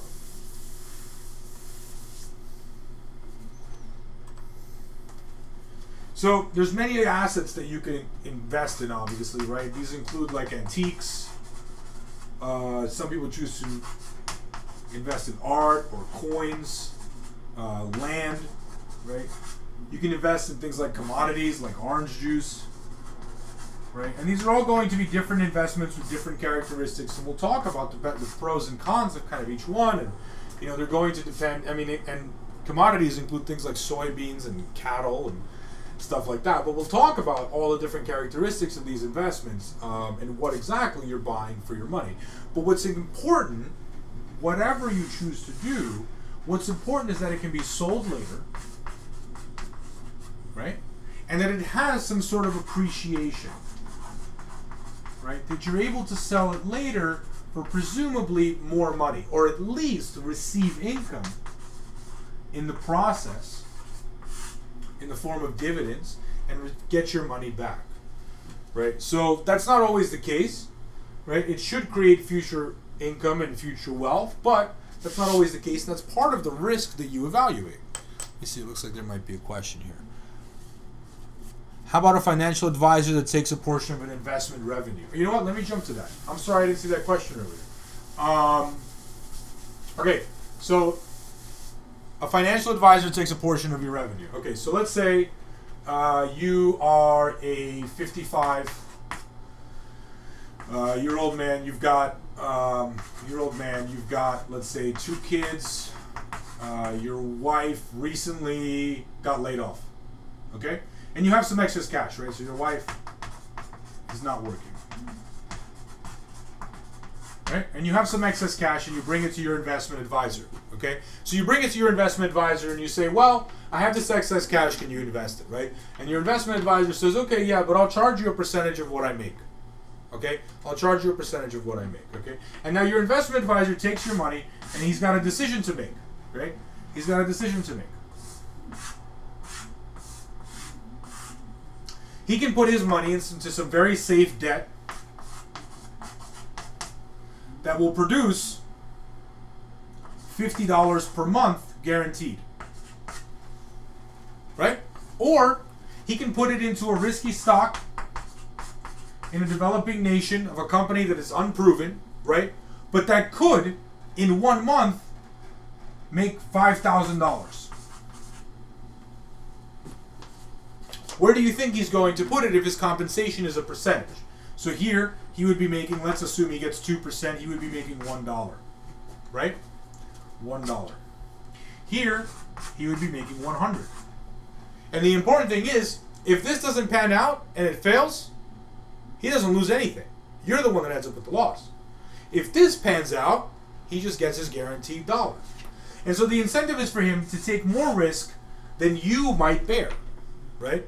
So that's an important thing that you're going to have to line up on and you're going to have to be able to control. Right now, he could misstate the risk or he could misadvise you on the risk or make mistakes himself. So in general, unless you plan on taking very large amounts of risk and you want to compensate somebody to make as much money as possible, taking as much risk as possible, this is going to be an okay outcome. But if your plans are different and if your plans are safer, compensating them as a percentage of what you're making, if you're not planning to make very much but you want to do it safely, is not going to be good. What you can, however, do is you can arrange for what they do to be risk adjusted. Risk adjusted, right? So for example, this had a risk-adjusted return of $50, right? Which means that no matter what went wrong or right, this would still pay $50, right? It had very, very low risk. Let's say these are government bonds, okay? But this had an adjusted value of $50 as well. Because although it could have made you $5,000, it could have lost you $49.50, right? And so the remaining, that's not actually how you do risk adjusted, but let's just say for the sake of this example, the risk adjusted value, and we'll discuss what that is $50, right? And so the compensation then would be the same for these two things, and he'd prefer to take the less risky option, right? But again, that might create a conflict of interest if you want him to take on more risk, right? So it's a difficult line to walk across. It's a difficult thing to do. So I hope I answered your question. I'm sorry I got to it late. I just wasn't paying as much attention to the chat as I should be. Okay, so in your labor market, right, the price of labor is the wage that the employer is willing to pay. Willing to pay for your work, right? This is going to depend on a lot of things like we discussed, like your education and the labor supply and the labor demand, right? So if labor supply is high and demand is low, wages are going to go down. The other way, it might work the opposite, right? So if the labor supply is very, very low, but the demand is extremely high, wages will rise as employers compete for employees, right? Now, this isn't the only thing that should determine what you're doing, right? And the reason is people also gain, and when you're weighing jobs, people also gain intellectual, they gain social, and personal gratification. And personal gratification by working, right? And so you should start weighing these things for yourself as well, right? So perhaps the job that you have is personally satisfying. You fly a plane. Perhaps the job that you have is socially satisfying. You're helping the world do something or achieve something, right? And maybe you don't make as much money, but the social satisfaction makes up for that. Or the intellectual satisfaction. Perhaps it allows you to learn and grow as a person. And you put a great deal of value on that. Excuse me. Okay, so your position in that labor market is going to be very important. It's going to change over time, right? But for the most part, it'll be more or less predictable, right? So in the future, you'll be able to sell your labor for more, assuming you haven't completely changed what you're doing, right? And if you have, you'll have to bear the consequences of doing that, right? So maybe before you sell your labor, right, for a different job, you might accumulate some assets and decide, okay, well, I have this side stream of income that's making up the difference between a pay cut that I'm going to take to do something that I love or something that I'm more interested in, right? And so in this situation, you can sell your labor for more over time, right? Because you gain experience and you're better at what you're doing, assuming that you're continuing to keep up with the skills, right? Now, in today's and current market, that might not be the case, right? And it might not be the case for long that you're able to keep doing this without continuously refreshing your skills and getting better at what you do, right? And so that's your position in the labor market. In the capital markets,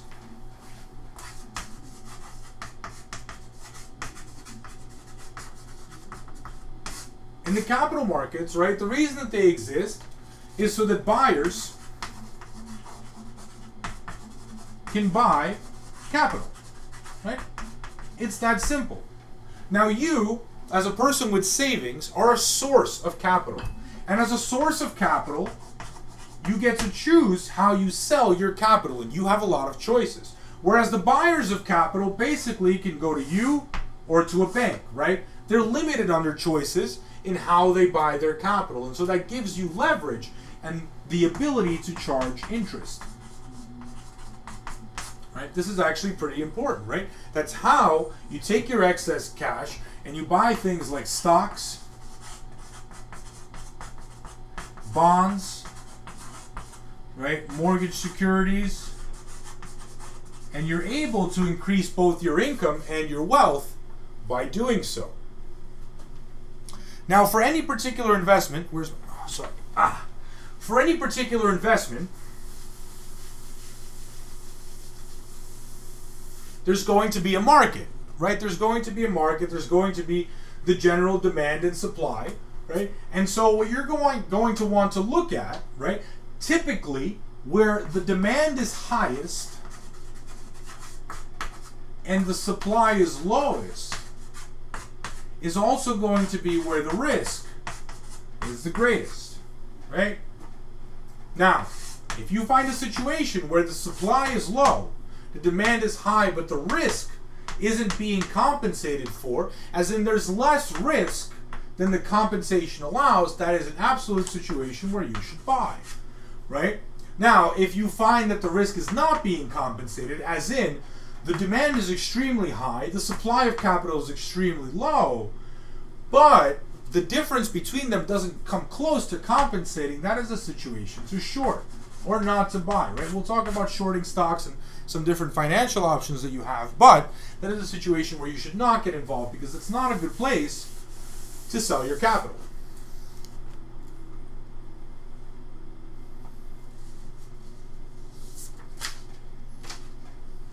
Okay, so another important thing to note is that the more capital you have, the more places you can sell it. So if you have $1,000, you can buy like one share of Apple, right?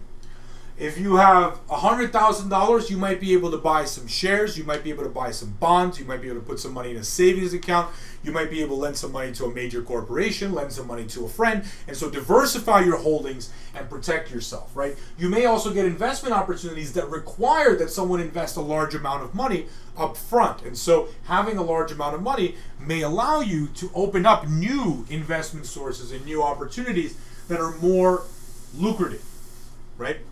But remember, everything that's more lucrative carries more risk. That's always the case, right? At the end of the day with financial instruments, the pricing should reflect the risk. This sometimes gets out of whack and you should pay attention for when that happens. But most of the time you're going to directly reflect risk. Okay, so we know where income comes from, right? So then it's equally important to understand, where does income go? What happens to income, right? So income will represent all your sources for money, right? All your sources that come in at least a semi-regular basis, right? And then all of your expenses that you need to make that money, right? That's what your income is comprised of, right? So if you make $3,000 and it costs you $2,500 to maintain that, right? Your total income is about $500, right? If you're making $3,000 and it costs you $3,500, your income is negative $500. And that's an unsustainable situation and not a situation that you can be in for very long without going into bankruptcy. So, what is that called? So when your income is less than your expenses, right? You're in a budget deficit.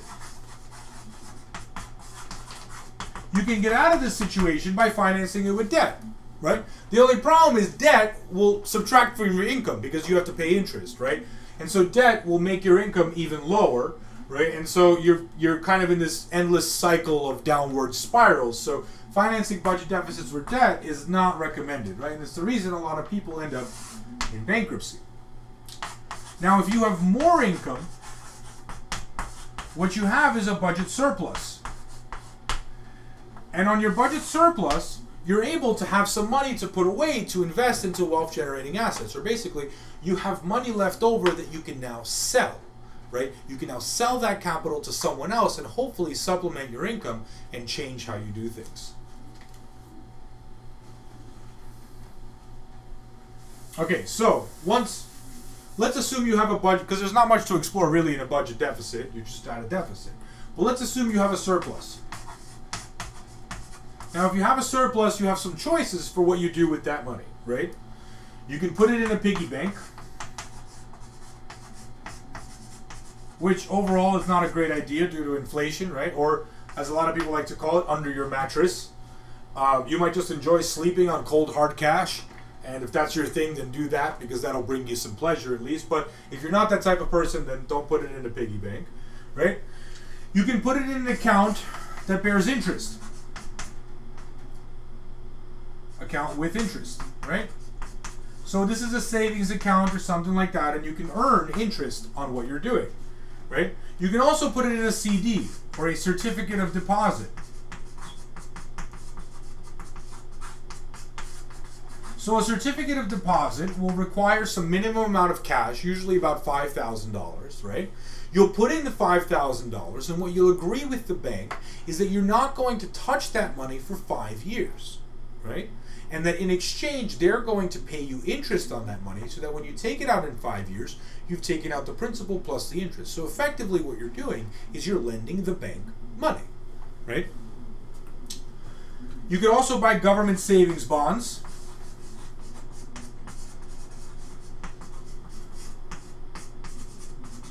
Which, just like it sounds, is another way to lend the government money, right? Or you can put it in a money market account.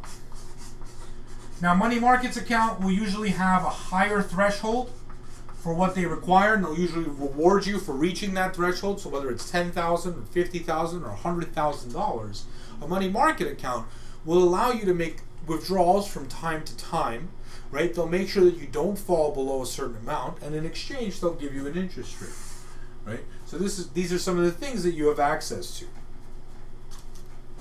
right? And this is just the baseline. You can also obviously get stocks and bonds, and we'll talk about that. But your immediate surplus can be divided up in the following ways, right? Okay.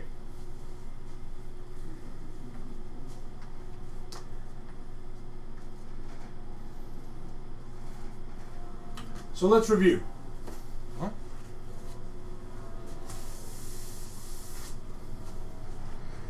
Let's review. So it's important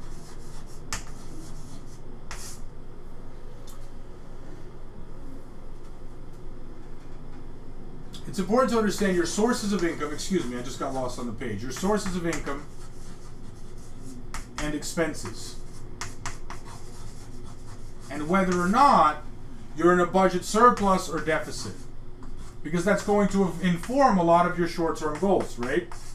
If you're in a budget deficit, then you need to get out of a budget deficit. If you're in a budget surplus, then you need to figure out what to do with that extra money, right? Your wages or salary. Wages come from employment, right? I won't write it out, but interest comes from lending, right? Rent comes from property. Dividends come from ownership in a stock or a bond, right? Or excuse me, just in a stock. And draw comes from partnerships. I always forget draw. And draw comes from partnerships. I've actually never been part of a partnership, so I don't have it in the back of my head as experience. Furthermore, you need to address deficits and surpluses, right? So if you have a surplus and you're not doing something with it, you need to address it, and rather quickly, right? You don't want it to just sit around as a surplus indefinitely and just accumulate somewhere in your house, right, where you just have stacks of $100 bills. That's not a great idea, right? You have a massive surplus, so figure out what you can do with your surplus, and figure out what you can do with it rather quickly, because it needs to be earning you more money or becoming more productive. Right? So some of the ways to deal with a deficit is you're going to be increasing income, right? That might be hard to do unless you find a second job immediately, right? You can reduce expenses. Again, not an option for everybody, but something that if you look at it closely, you might be able to do with the right things. Or you can borrow, right? And borrowing should be kind of a last resort because this just leads to a downward situation, right? And then finally, if you have a surplus, you can spend more, you can save more, right? Or you can invest, right? And so, you may choose to do those things in some proportion over time, right? So you may choose to save more when you're younger and have less things to spend on, right? You may choose to spend more and invest more for your middle age because you're worrying about retirement and stuff like that. And then you may choose to just be spending and leaving all your money in investment and not saving as much in your retirement because time's running out. If you've got it, you might as well use it, right? So that's where you're at. And that's your income and expenses. The next thing we're going to talk about is assets.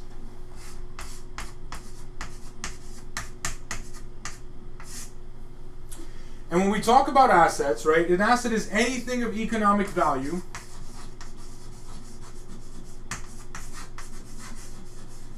that you can convert into cash.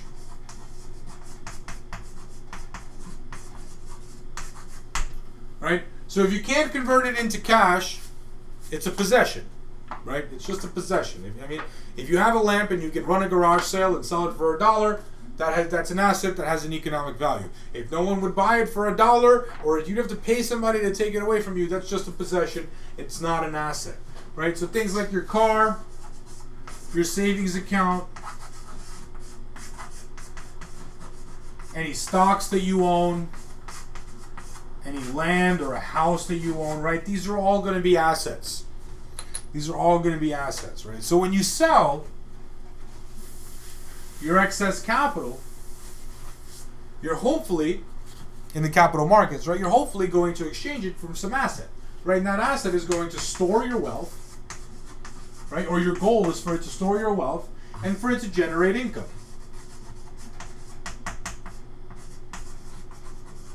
Right, now, depending on the asset, you're going to take more or less of one of these, right? So some things are going to store your wealth extremely well and generate very little income. Some things are going to generate a lot of income but not store your wealth, right? Some things are going to do both haphazardly. Some things are going to do both extremely well but at an extremely high failure rate, right? So they might do it when it works great. When it doesn't work, it doesn't work. And so we'll learn about how to evaluate those different decisions, right? So essentially what you're trading, what's important to understand is you're trading and you're giving up liquidity.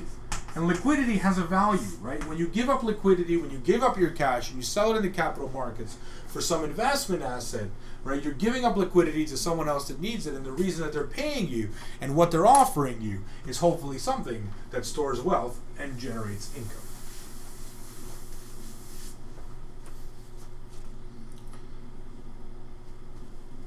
So if you buy an asset, right? So let's say you buy a stock and you buy it for $100 a share, right? You buy one share, $100. And you take that asset and you invest it, right? So you invest your asset, you have your stock, you're kind of holding on to it, right? Nothing's really happening. Maybe you get a dividend or two for $1 or two, right? Nothing serious. But then when you go to sell it, it's worth $80, right? So what's happened is you have a capital loss. And there's some cool things you can do with your taxes to defer capital losses and capital gains. So capital gains happen when the opposite happens, right? So if you bought your stock for 100 and then were able to sell it for 120, then your capital gains will have changed, right? So those are your capital losses and capital gains.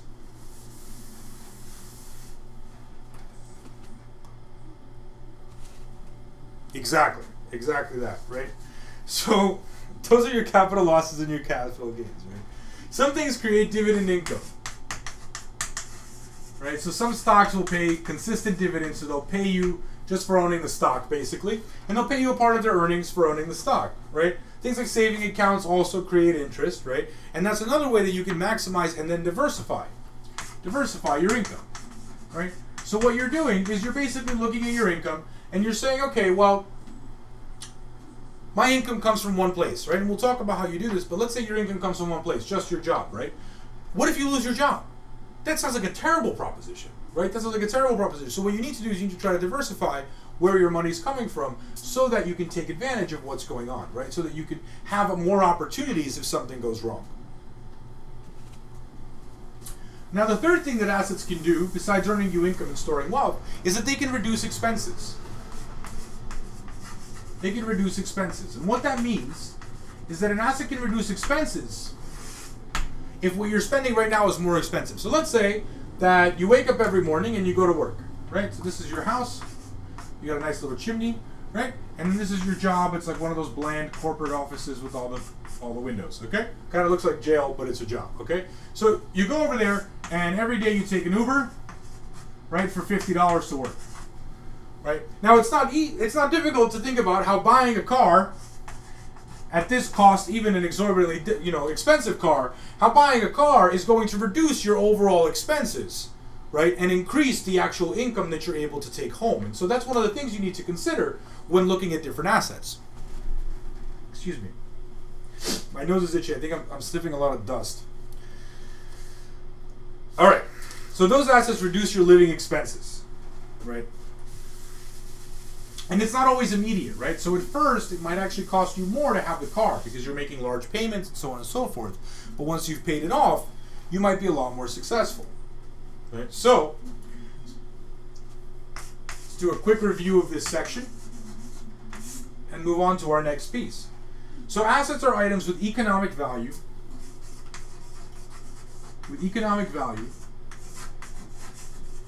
That can be converted into cash, right? That's a necessity.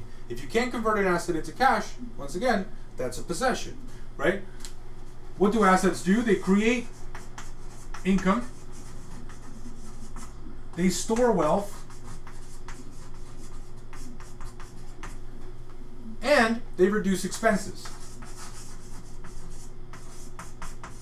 It's not even difficult to imagine a scenario where you do all three of these, right? So let's say you buy a house that has it's a two-family house, right?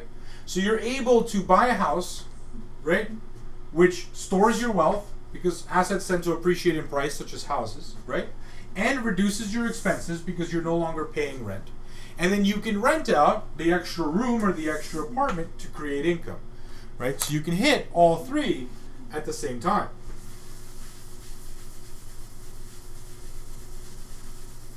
Now, whatever asset you choose to invest in, right, selling the capital to get it can be more lucrative than selling labor, right? And it won't be in the beginning necessarily, but over time it most definitely will be.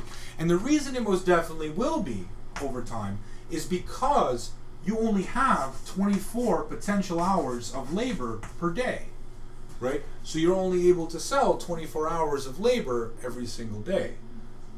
On the other hand, your capital is unlimited in how much you can sell in a day and how much you can move around, right? And that's just a simple math that makes it so that selling capital over time is going to give you better results.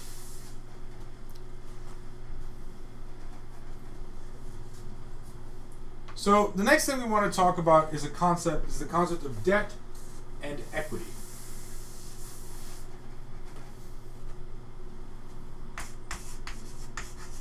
Debt and equity. So,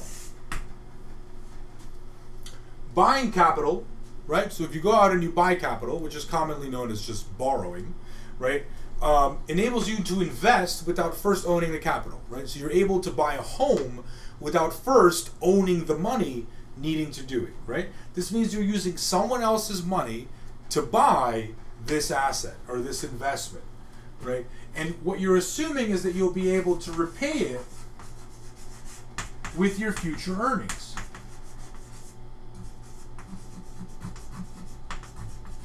With your future earnings. And this is pretty important, right?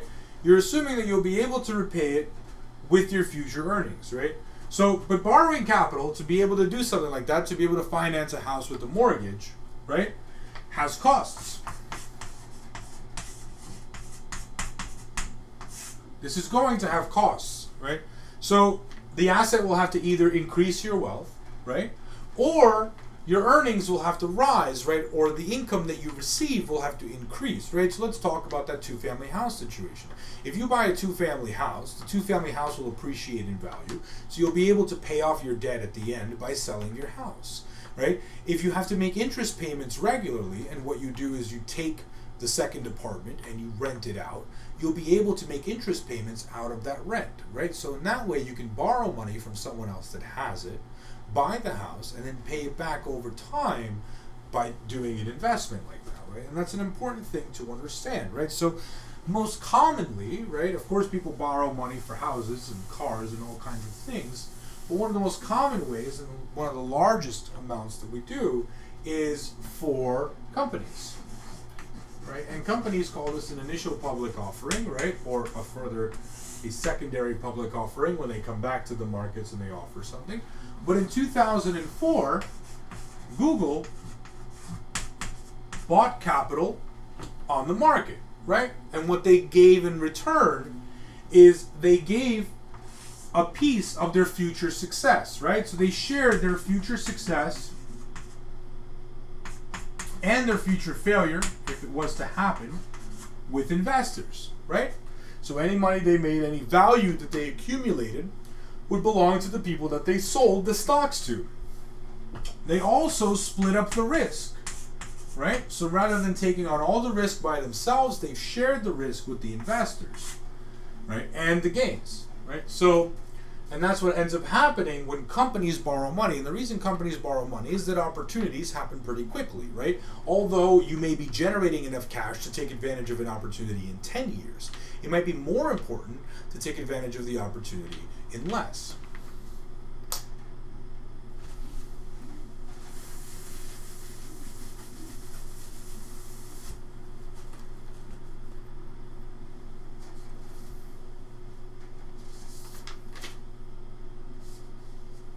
Okay. So when you borrow, you rent someone's money, right? That's kind of the easiest and most direct way to understand it. So you're renting someone's cash. And when you're renting someone's cash, the result is debt, right? So you create debt. And so when you're borrowing, you want to make sure that you can service both the interest and the principal at the end.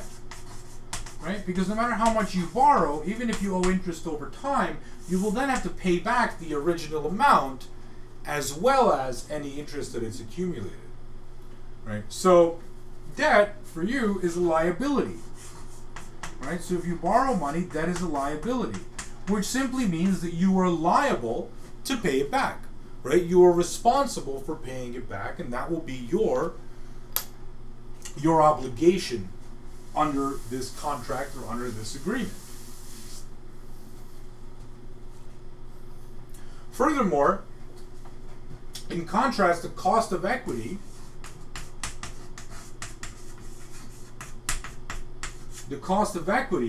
needs to be paid only due to an increase in income. So if a company sells equity and their income isn't increasing, they won't owe any additional money to their investors, right? They will just owe whatever they've owed over time, right? Excuse me.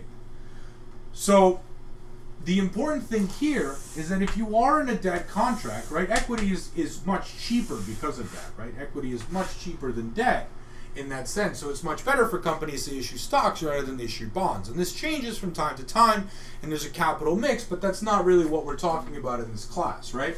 But overall, you should know that the cost of equity, right, or the cost of owning a piece of something is going to be lower than the cost of just borrowing the cash up front, right? And so an important thing to remember, because this is a personal finance class, is that you are charged interest if you have credit cards, right? And those interest rates are negotiable from time to time.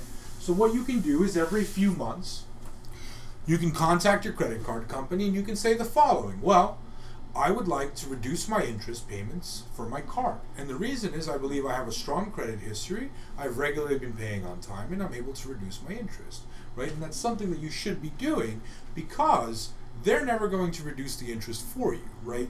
You're only going to have to ask for it. But if things go wrong, they will increase your interest in return. The next thing to consider is the value of debt.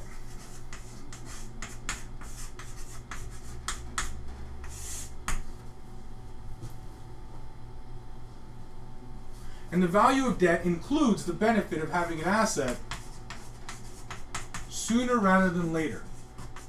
So let's say you're buying a house, right?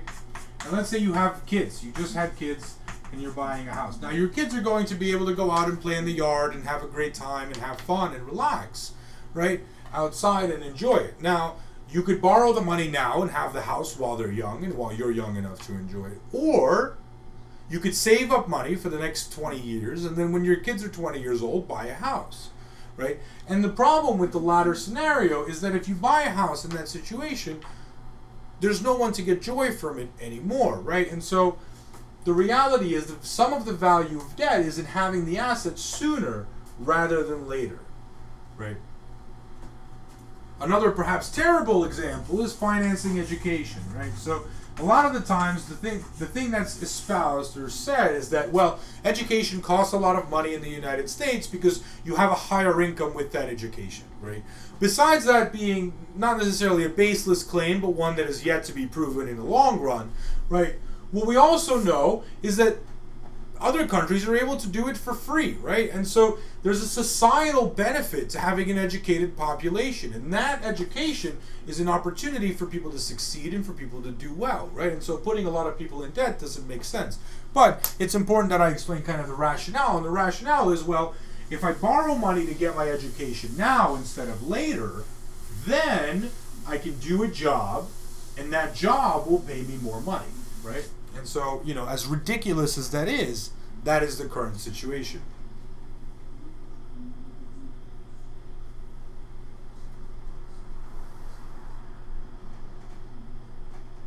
By the way, if you guys have any questions, feel free to ask me questions. Let me check if there are any questions.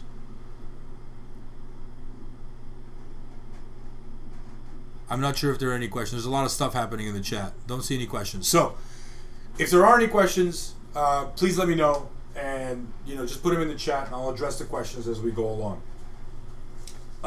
So the next thing, okay, I gotta make sure I'm in the right place.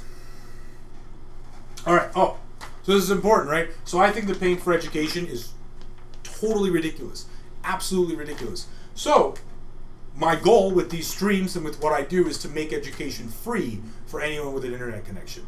Right? And I'm going to work tirelessly to make that goal a reality. So that bullshit about you have to pay for an education because you earn more money later is total nonsense, and my work is trying to prove that it's total nonsense. All right, so let's review this section. What we know is that financing assets through equity means sharing ownership. Means sharing ownership, which means that you own both the downside and the upside of that business, right? Financing assets through borrowing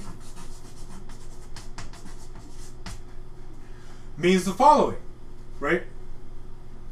That you take on the financial obligation to repay. Financial obligation to pay. And so your financial plan will have to contain some contingency plans in order for you to be able to pay for what you're borrowing, right? Equity and debt both have costs and value, and they're important to evaluate when you're making a decision, right? And know that both are almost always available to you, right? And they both allow you to buy an asset sooner. And so there's an additional value to you in being able to buy it sooner because you're able to enjoy it for longer. Right? As is kind of the fundamental case, we're all here for a limited time. And because we're all here for a limited time, the ability to enjoy an asset for 2/3 of my life instead of 1/3 of my life is going to make a difference. I need to take this drink. Hold on 1 second. Okay. Delicious iced coffee. All right. Okay, now on to income and risks. So as we move into income and risks, right? Personal finance isn't about getting what you want, right? Most of the time, it's actually about protecting what you have.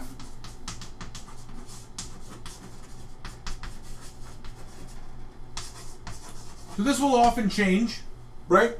But the majority of the time, a lot of your priority is going to be on protecting what you already own, protecting the lifestyle that you already have, the things that you're already used to, and in addition, getting some more things, right? But the majority of your time is going to be concerned with that.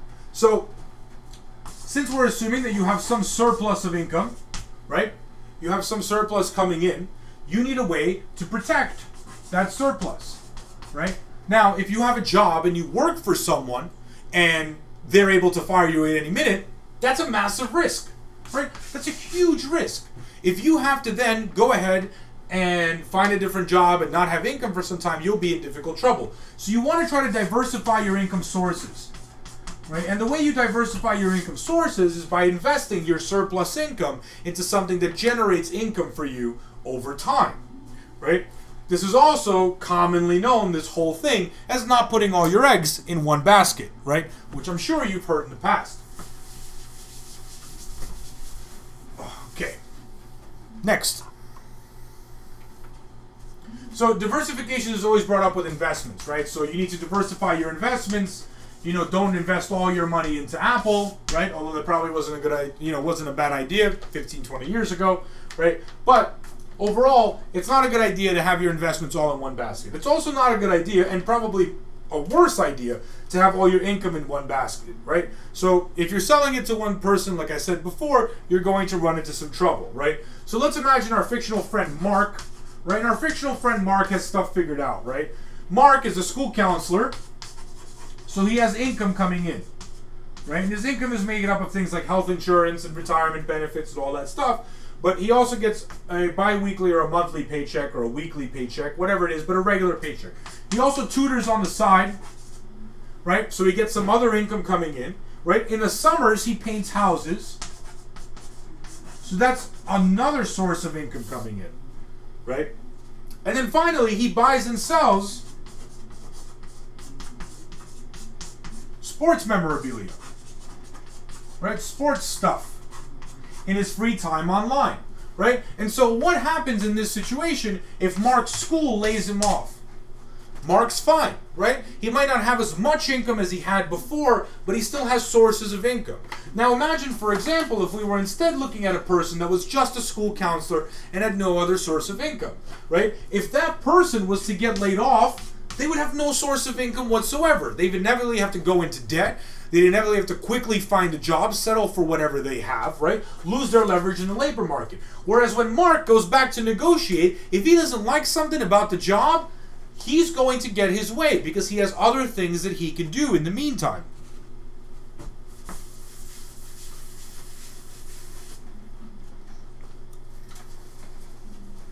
Okay, so make sure that you try to diversify your income. You should also then try to diversify your investments, right? Just like your sources of capital, you want to make sure that the things that you're investing in are different enough that you're able to make money in different ways, right? So, whether it's in capital markets or in labor markets, diversification is absolutely critical, right? Absolutely critical, because you don't want to be exposed to just one random shock. Right, and so as a review, right, this is a rather short section, so just as a review, remember, try to diversify your income and try to figure out how you can diversify your income in the best way. Getting a second job might not always be the best thing, but you might have some hobby that can make you a little money on the side, and try to figure out if you can do that in order to diversify your income and make yourself more secure, right? So that's one of the things to consider for your future financial plan. Okay. So we move on to the next section. The next section is a section called financial statements. And so basically the idea is, right, we've looked at all these things and we understand the basics of finance, right? But we need a set of tools to be able to look at these things without every single time thinking, well, what's my income? How much am I making? Let me take out the calculator. We need a way to be able to have a snapshot, look at it for a day, look at it for a week, look at it for a month, look at it for a year, and make some decisions. And it's going to inform our goals and show us our weaknesses, right? And the tool that we're going to use are financial statements, right? So since the very first person could count sheep, I had a sudden need to draw a beautiful sheep. So that's a sheep. Oh wait, our sheep needs more legs. Our sheep has 4 legs and a little tail, right? And a very human-looking head, right? Accounting was born. Okay, so accounting is extremely important. Extremely important. As a matter of fact, Warren Buffett, the famous investor who was enormously rich and probably the most successful investor of our time, if not in history, basically said the following. When asked what he learned at his MBA, right, at his Master's in Business Administration, the most important thing he learned, without blinking, he said, accounting, right? That was the most important thing that he picked up in that time.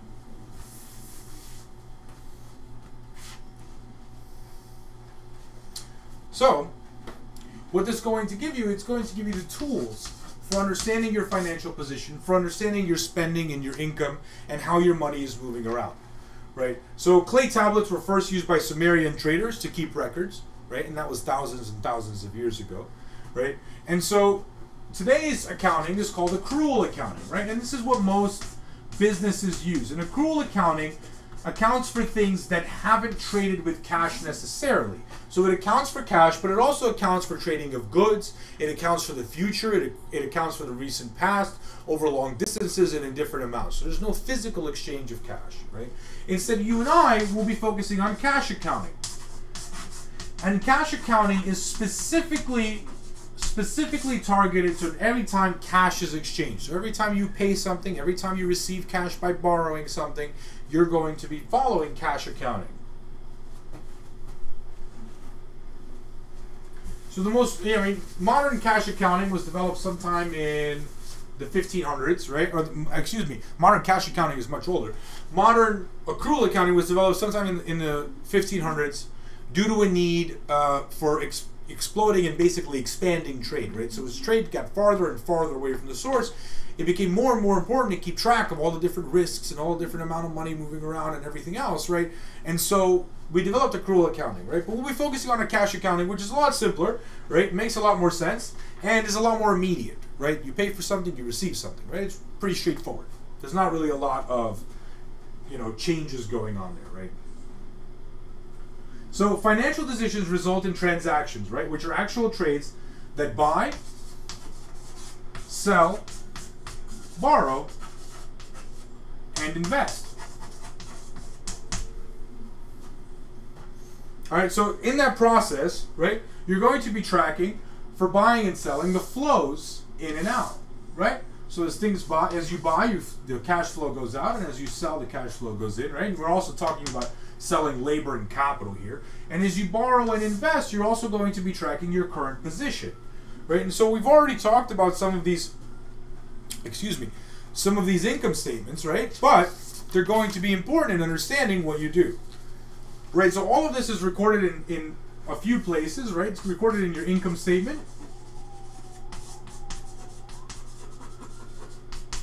And we'll go over each of these in detail. Income statement, your cash flow statement,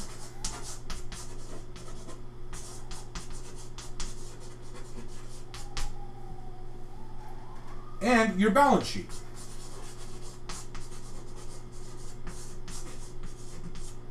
And you're going to need each of these, not only individually and not only interconnected, but you're going to need them over time as well in order to make good financial decisions. Right? So the income statement will track the relative size of your income and expenses. Right? So if your income is $2,000 and your expenses amount to about $1,800, you'll be able to see how much of that is rent, how much of that is your car, how much of that is a latte, right? For your cash flow statement, you're going to be thinking more about your liquidity situation. So how much cash is moving in and out, right? So if you buy a computer, right, that might affect your cash flow statement because you pay cash for it, right? If you're later able to sell the computer because let's say you bought it broken and you invested a little bit and you were able to sell it for a little more, your cash flow comes back in. And so that nets out how much cash you have going in and out of the system at all time, right? And then your balance sheet isn't going to be over time like all of these, right? So the first two exist over a period of time, right? Your balance sheet, however, only exists in a snapshot, in a specific moment. Okay, so let's go into more specifics, on the income statement.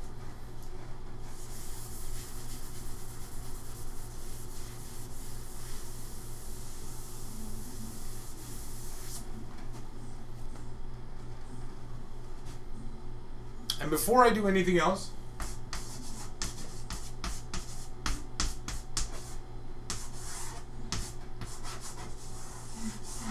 I'm going to take a 5-minute break. I think we've been streaming for, I've been lecturing for a little over 2 hours. So I'm going to take a 5-minute break just to refresh, and then I will come back in and we will do awesome things with financial statements, learn how to use them in order to take advantage of our financial situation. If in the meantime you guys have had any questions along the way, feel free to ask them, and I will be right back.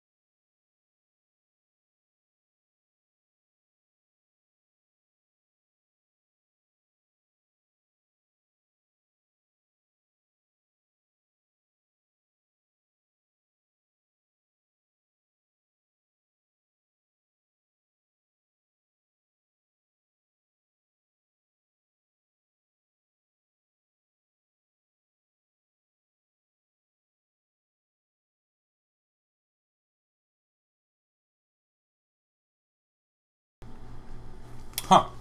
I'm not sure about that. Can you tell me where my status is showing as away?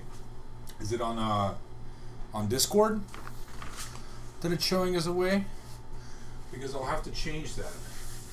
I'm not sure if I haven't linked the accounts, or I might just have it as away from before. So I'll make sure to definitely look into that.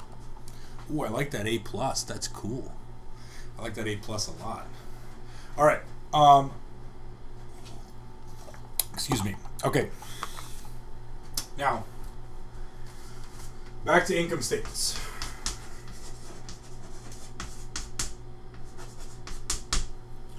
So your income statement summarizes your expenses and your income, right? So in general, it's basically how much money are you taking in and how much money are you spending to get there, right? That's all of your income, including wages and interest and everything else. Oh, through the fellowship announcements. Okay, cool. Well, thank you for dropping by. It's awesome that's coming up there now. I will make sure to change the away status to something else. I will do that as soon as we're done here. So thank you for that. I really appreciate it. So your expenses are the cost of things in your daily living, and your income is, of course, what you make in money, right? Now, as you accumulate more and more income, as you have excess income, what you'll accumulate is wealth, right? So you'll have more and more wealth coming in, and as your wealth is coming in, you'll be able to build new sources of income, right? This is a pretty direct way. So, what are you? Sometimes just glances at the names. Okay, well, thank you so much. I'll definitely make sure that I have it on there and that I have my account connected. Yeah, that's a good idea, right? So the other thing that income statements are very useful, besides being able to see your expenses and your income, right, and how quickly or how slowly you're accumulating wealth, is for their level of detail, right? So you'll be able to see how much money you make from your job, how much money you spend on clothing, how much money you spend on food or on rent, right? And the relative impact of those investments, right?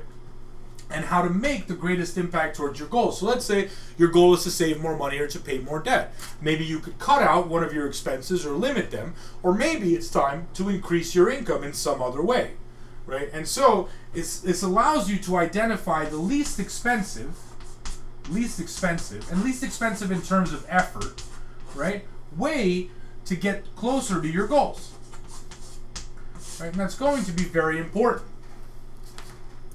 The next statement that we're going to look at after the income statement is the cash flow statement.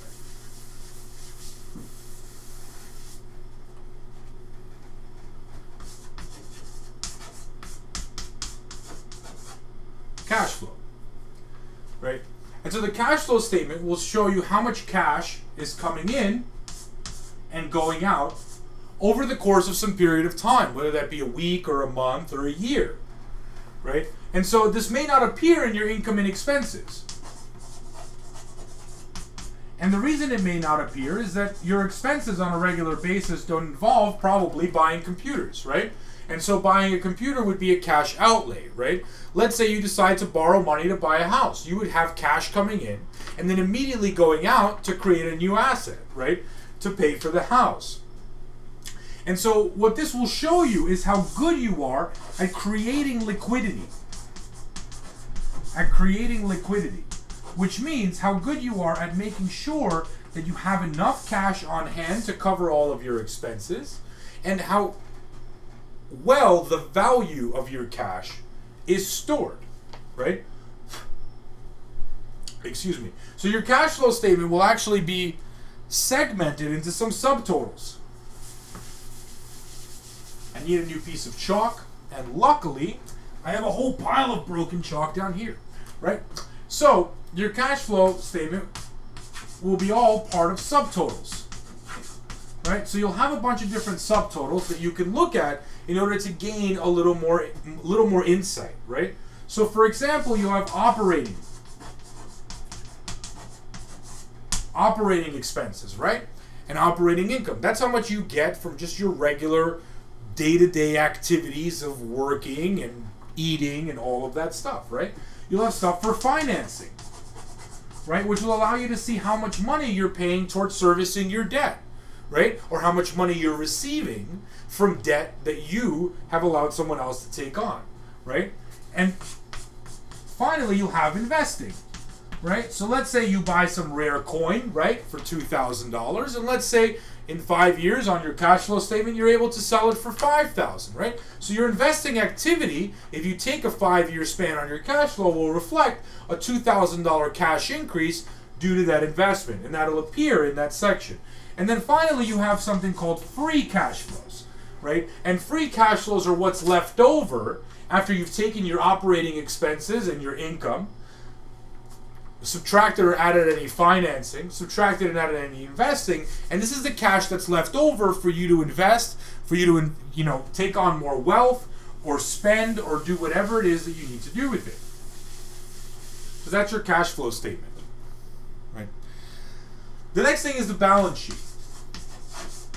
So before I move on, let me cover something very important, right? I'm not going to give you a demonstration of how to create a balance sheet or how to create a cash flow statement, because the majority of the software that you use will do that for you, right? And just like long division or spelling, creating these things manually is no longer as valuable.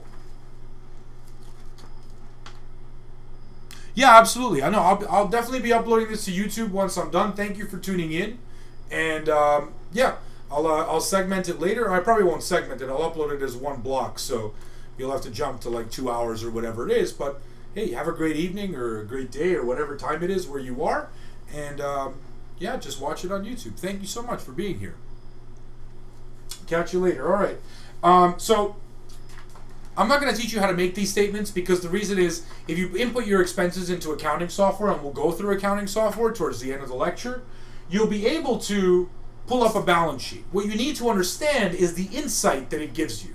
And that's what I'm trying to teach you here, right? So the balance sheet is sometimes called a statement of financial condition, right? And the reason it's called that is because it's only going to show you a specific point in time, right? So if your other statements can show you a 3-month span, right, your balance sheet will only appear at a specific point in time and show you exactly what's going on, right? So it's not on a continuum like all your other things. So your balance sheet is going to be made up of assets,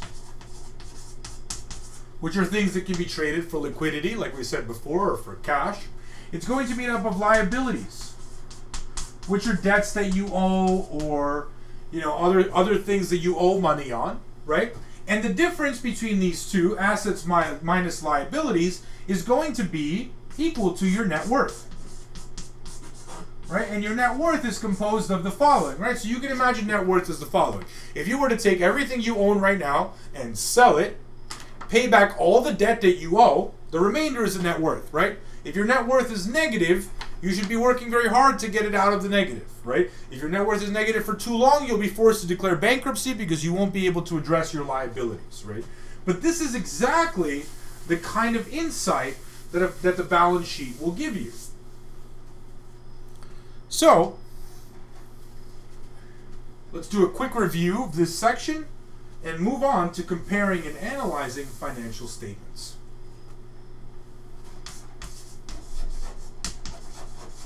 So here's the review. There's 3 commonly used financial statements: the income statement, the cash flow statement, and the balance sheet.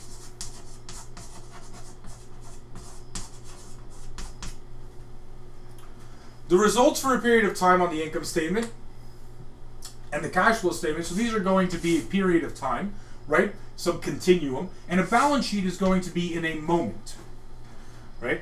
Your income statement lists your income and your expenses. Your cash flow statement is your operating expenses and so on and so forth, so things that are coming in and out in terms of cash, right? And your balance sheet lists assets, liabilities, and importantly, the difference, which is your net worth. And in the event that your net worth is negative for too long, which means that your assets are not large enough to service your liabilities, you'll end up in bankruptcy. Businesses literally end up in bankruptcy almost immediately if this happens, right? But you will have some time to kind of recoup and figure out your way, perhaps by borrowing more or by having an opportunity to take out another job. The reason I do the little review sections here is because I miss stuff, right? So it's not always the case that I think people need a review, and I think it's nice to have a review just to see what we covered and what was important. But sometimes I miss stuff in my own notes, And when I miss stuff in my own notes, I'm able to go back and catch up on it if I catch it in the review. Okay, so comparing and analyzing financial statements. So comparing and analyzing. So a tool is only as good as how you use it, right? If you use a hammer to go fishing, you're probably not going to be very successful. If you use a screwdriver, well, screwdrivers are pretty useful in general. It's hard to think of something that you could use a screwdriver that's not that useful. But you get the point. A tool is important, right? A tool is important, but how you use it is going to be even more important. So one of the things that you're going to do when you organize all this information, right? So these three statements allow you to organize your entire financial position into an easy to understand way, right? You organize it into something that's easy to understand, it's easy to interpret, that's easy to see, right? Easy to see on the surface. And so what you need to do now is you need to take those statements and you need to make them even more useful for yourself, right? So one of the ways you're going to start making it more useful for yourself is by making them common size. And what that means is the following, right? So if you have an income statement that, for example, says, like we said before, right? You earn $1,000. You earn $1,000, right? You spend $500 on rent. You spend $300 on lattes, and you pay $100 towards your debt, right? So this is rent. These are lattes, and you pay $100 towards your debt, and then you save $100. Obviously, this is not a realistic example because you don't eat anything but lattes, right? But what you do with a common size statement is you express it in percentages. So 50% of your income goes to rent. 30% of your income goes to lattes. 10% of your income goes to servicing your debt, and 10% goes to savings, right? Now, if you were to glance at this in a moment, right, if you were to glance at it without this piece right here, if you were to just to say, okay, well, 500, 300, you know, I don't know, 500 is a big number, right? But if you look at it this way, right, and these numbers are simplified and there's not that many of them, but the percentages become useful because when you're spending 30% of the money that you're earning on lattes, you might have an addiction, right? This might actually be a problem, not just an indulgence from time to time, but you might need to go seek therapy or speak to somebody about this issue, right? So you're going to be able to identify problems much easier when things are common size, right? So on a cash flow statement, right, you're going to look at your different subtotals. And so you're going to have inflows and outflows as a percentage of their own subtotals, right? So for example, if 10% of your inflows come from investing, right? If 30% of your inflows come from finding cash on the floor, right? Either you're making a very small amount of cash and you happen to find $3 that year, right? Or you seem to have some kind of supernatural talent for finding cash. But once again, it's going to allow you to identify where most of your money is coming from and allow you to diversify more effectively and more quickly in order to make sure that your income is secure. And then finally, your balance sheet can also be made common size. And how you're going to do that is you're going to make everything a percentage of the assets. Right? So for example, if your only asset is a house and it's worth $1,000, right? And you owe $900 for a mortgage, and then you owe $300 for a credit card, right? Excuse me, $100 for a credit card. Let's make it simple. I don't really think I can do complex math right now. But let's just say this is going to be 90% of your assets are locked up in a mortgage, and 10% of your assets are locked up in credit cards. And so you have a net worth of 0 in this situation, but you're able to see how much of your net worth corresponds to your assets and how much you owe compared to how much you actually own, right?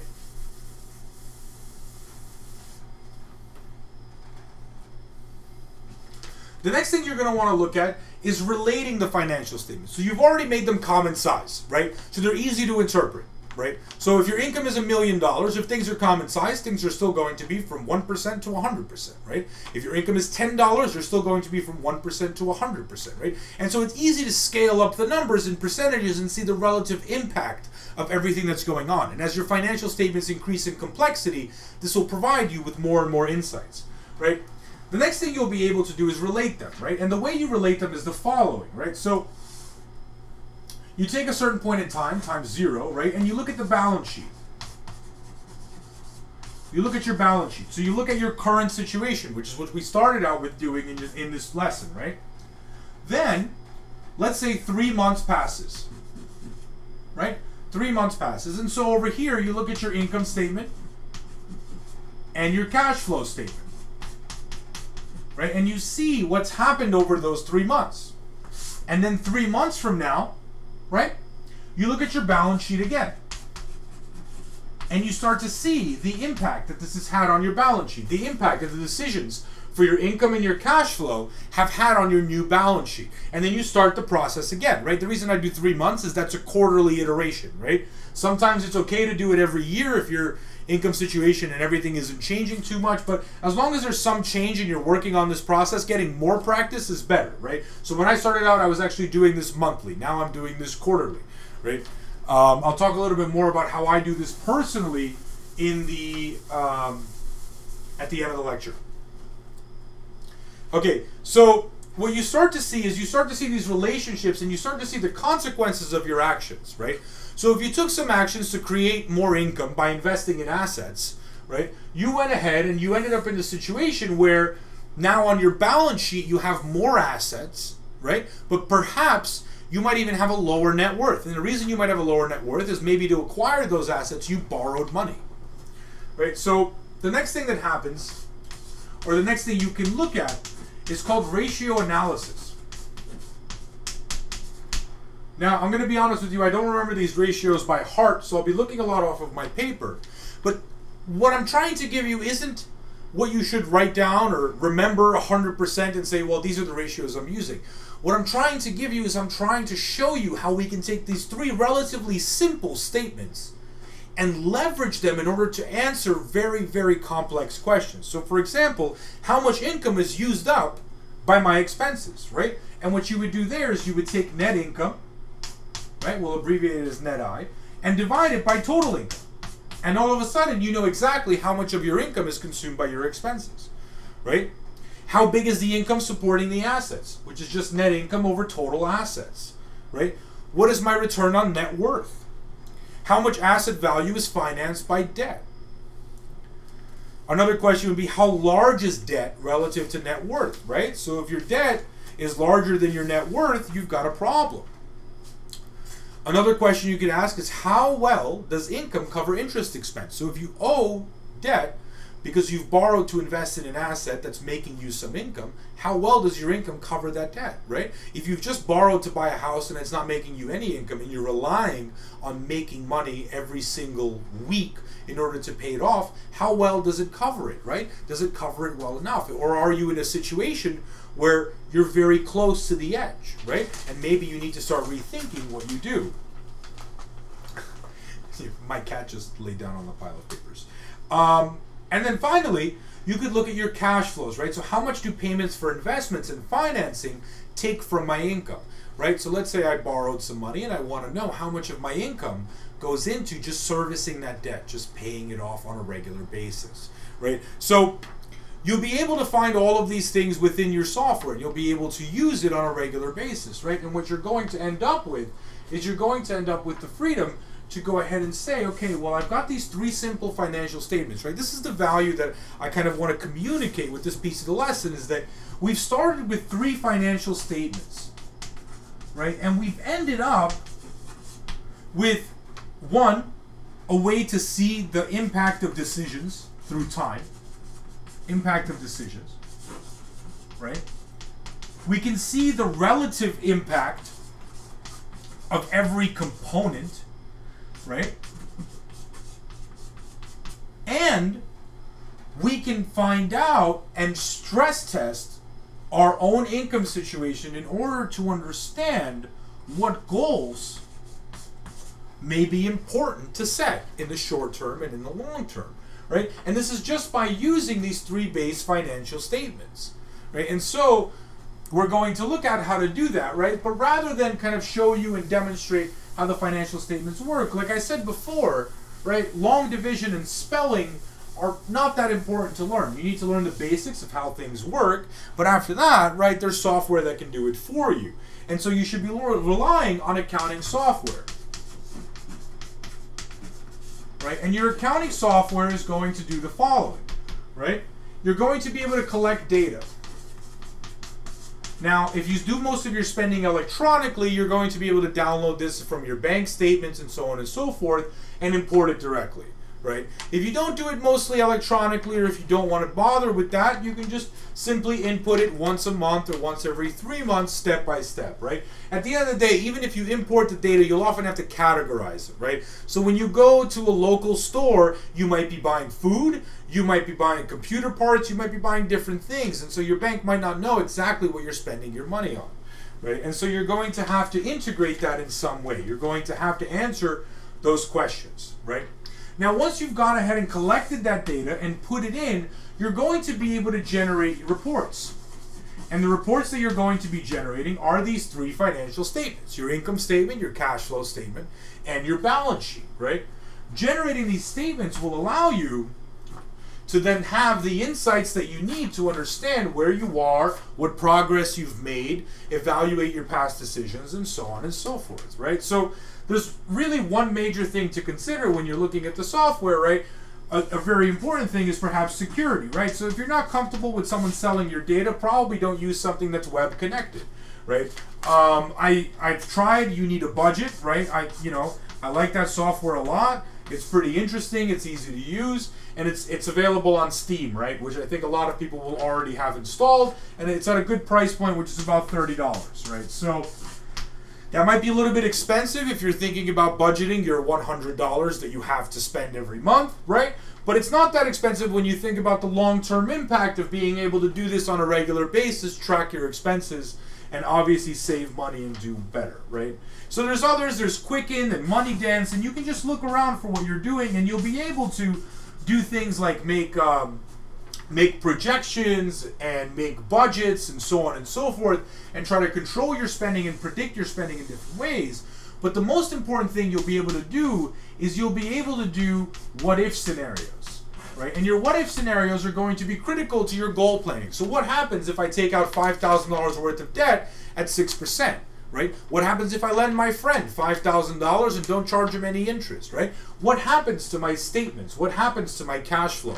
What happens to my income statement over time if I do the following? And these what-if scenarios are going to be great to experiment and understand how realistic and how timely your goals are, right? And how good your decisions or bad your decisions might be, right? So look through the personal finance software. There's going to be a lot of it. There's going to be Quicken. I can list off a few more. There's Money Dance, Ace Money, YNAB, Banktree Pro, Rich or Poor, Budget Express, Account Express, and iCash. There's Home Bookkeeping, 3-Click Budget, and then you can use Microsoft Excel, right? You can just use Excel. You can figure this out yourself. There's plenty of templates that you can download. And as a final note, I'll mention the following. So I personally tried YNAB, but I no longer use software for my accounting. And I don't use software for my accounting because I found that I would rush through this process, and rushing through this process isn't good. So I found that I needed time to reflect. And because I needed time to reflect, what I actually did was I did this with pen and paper. And so there's something valuable about sitting down and writing that, okay, well, I've made $50 in income off of my savings this month, right? Or I spent $100 on clothing this month, right? And physically writing that out, because it takes time. And as it takes time, you're able to digest and process everything that's happening, and you're able to think about, well, how would I do things differently? Would I really be able to do this a different way, right? You're able to think of anecdotes and scenarios in your life. Well, okay, maybe I bought extra clothing because my son was born and he needed clothes, and so on and so forth. But I use pen and paper, right? But for starters and for understanding how these statements work, I really do recommend using accounting software. All right. That concludes our lecture for today. Once again, I am Dennis the Professor.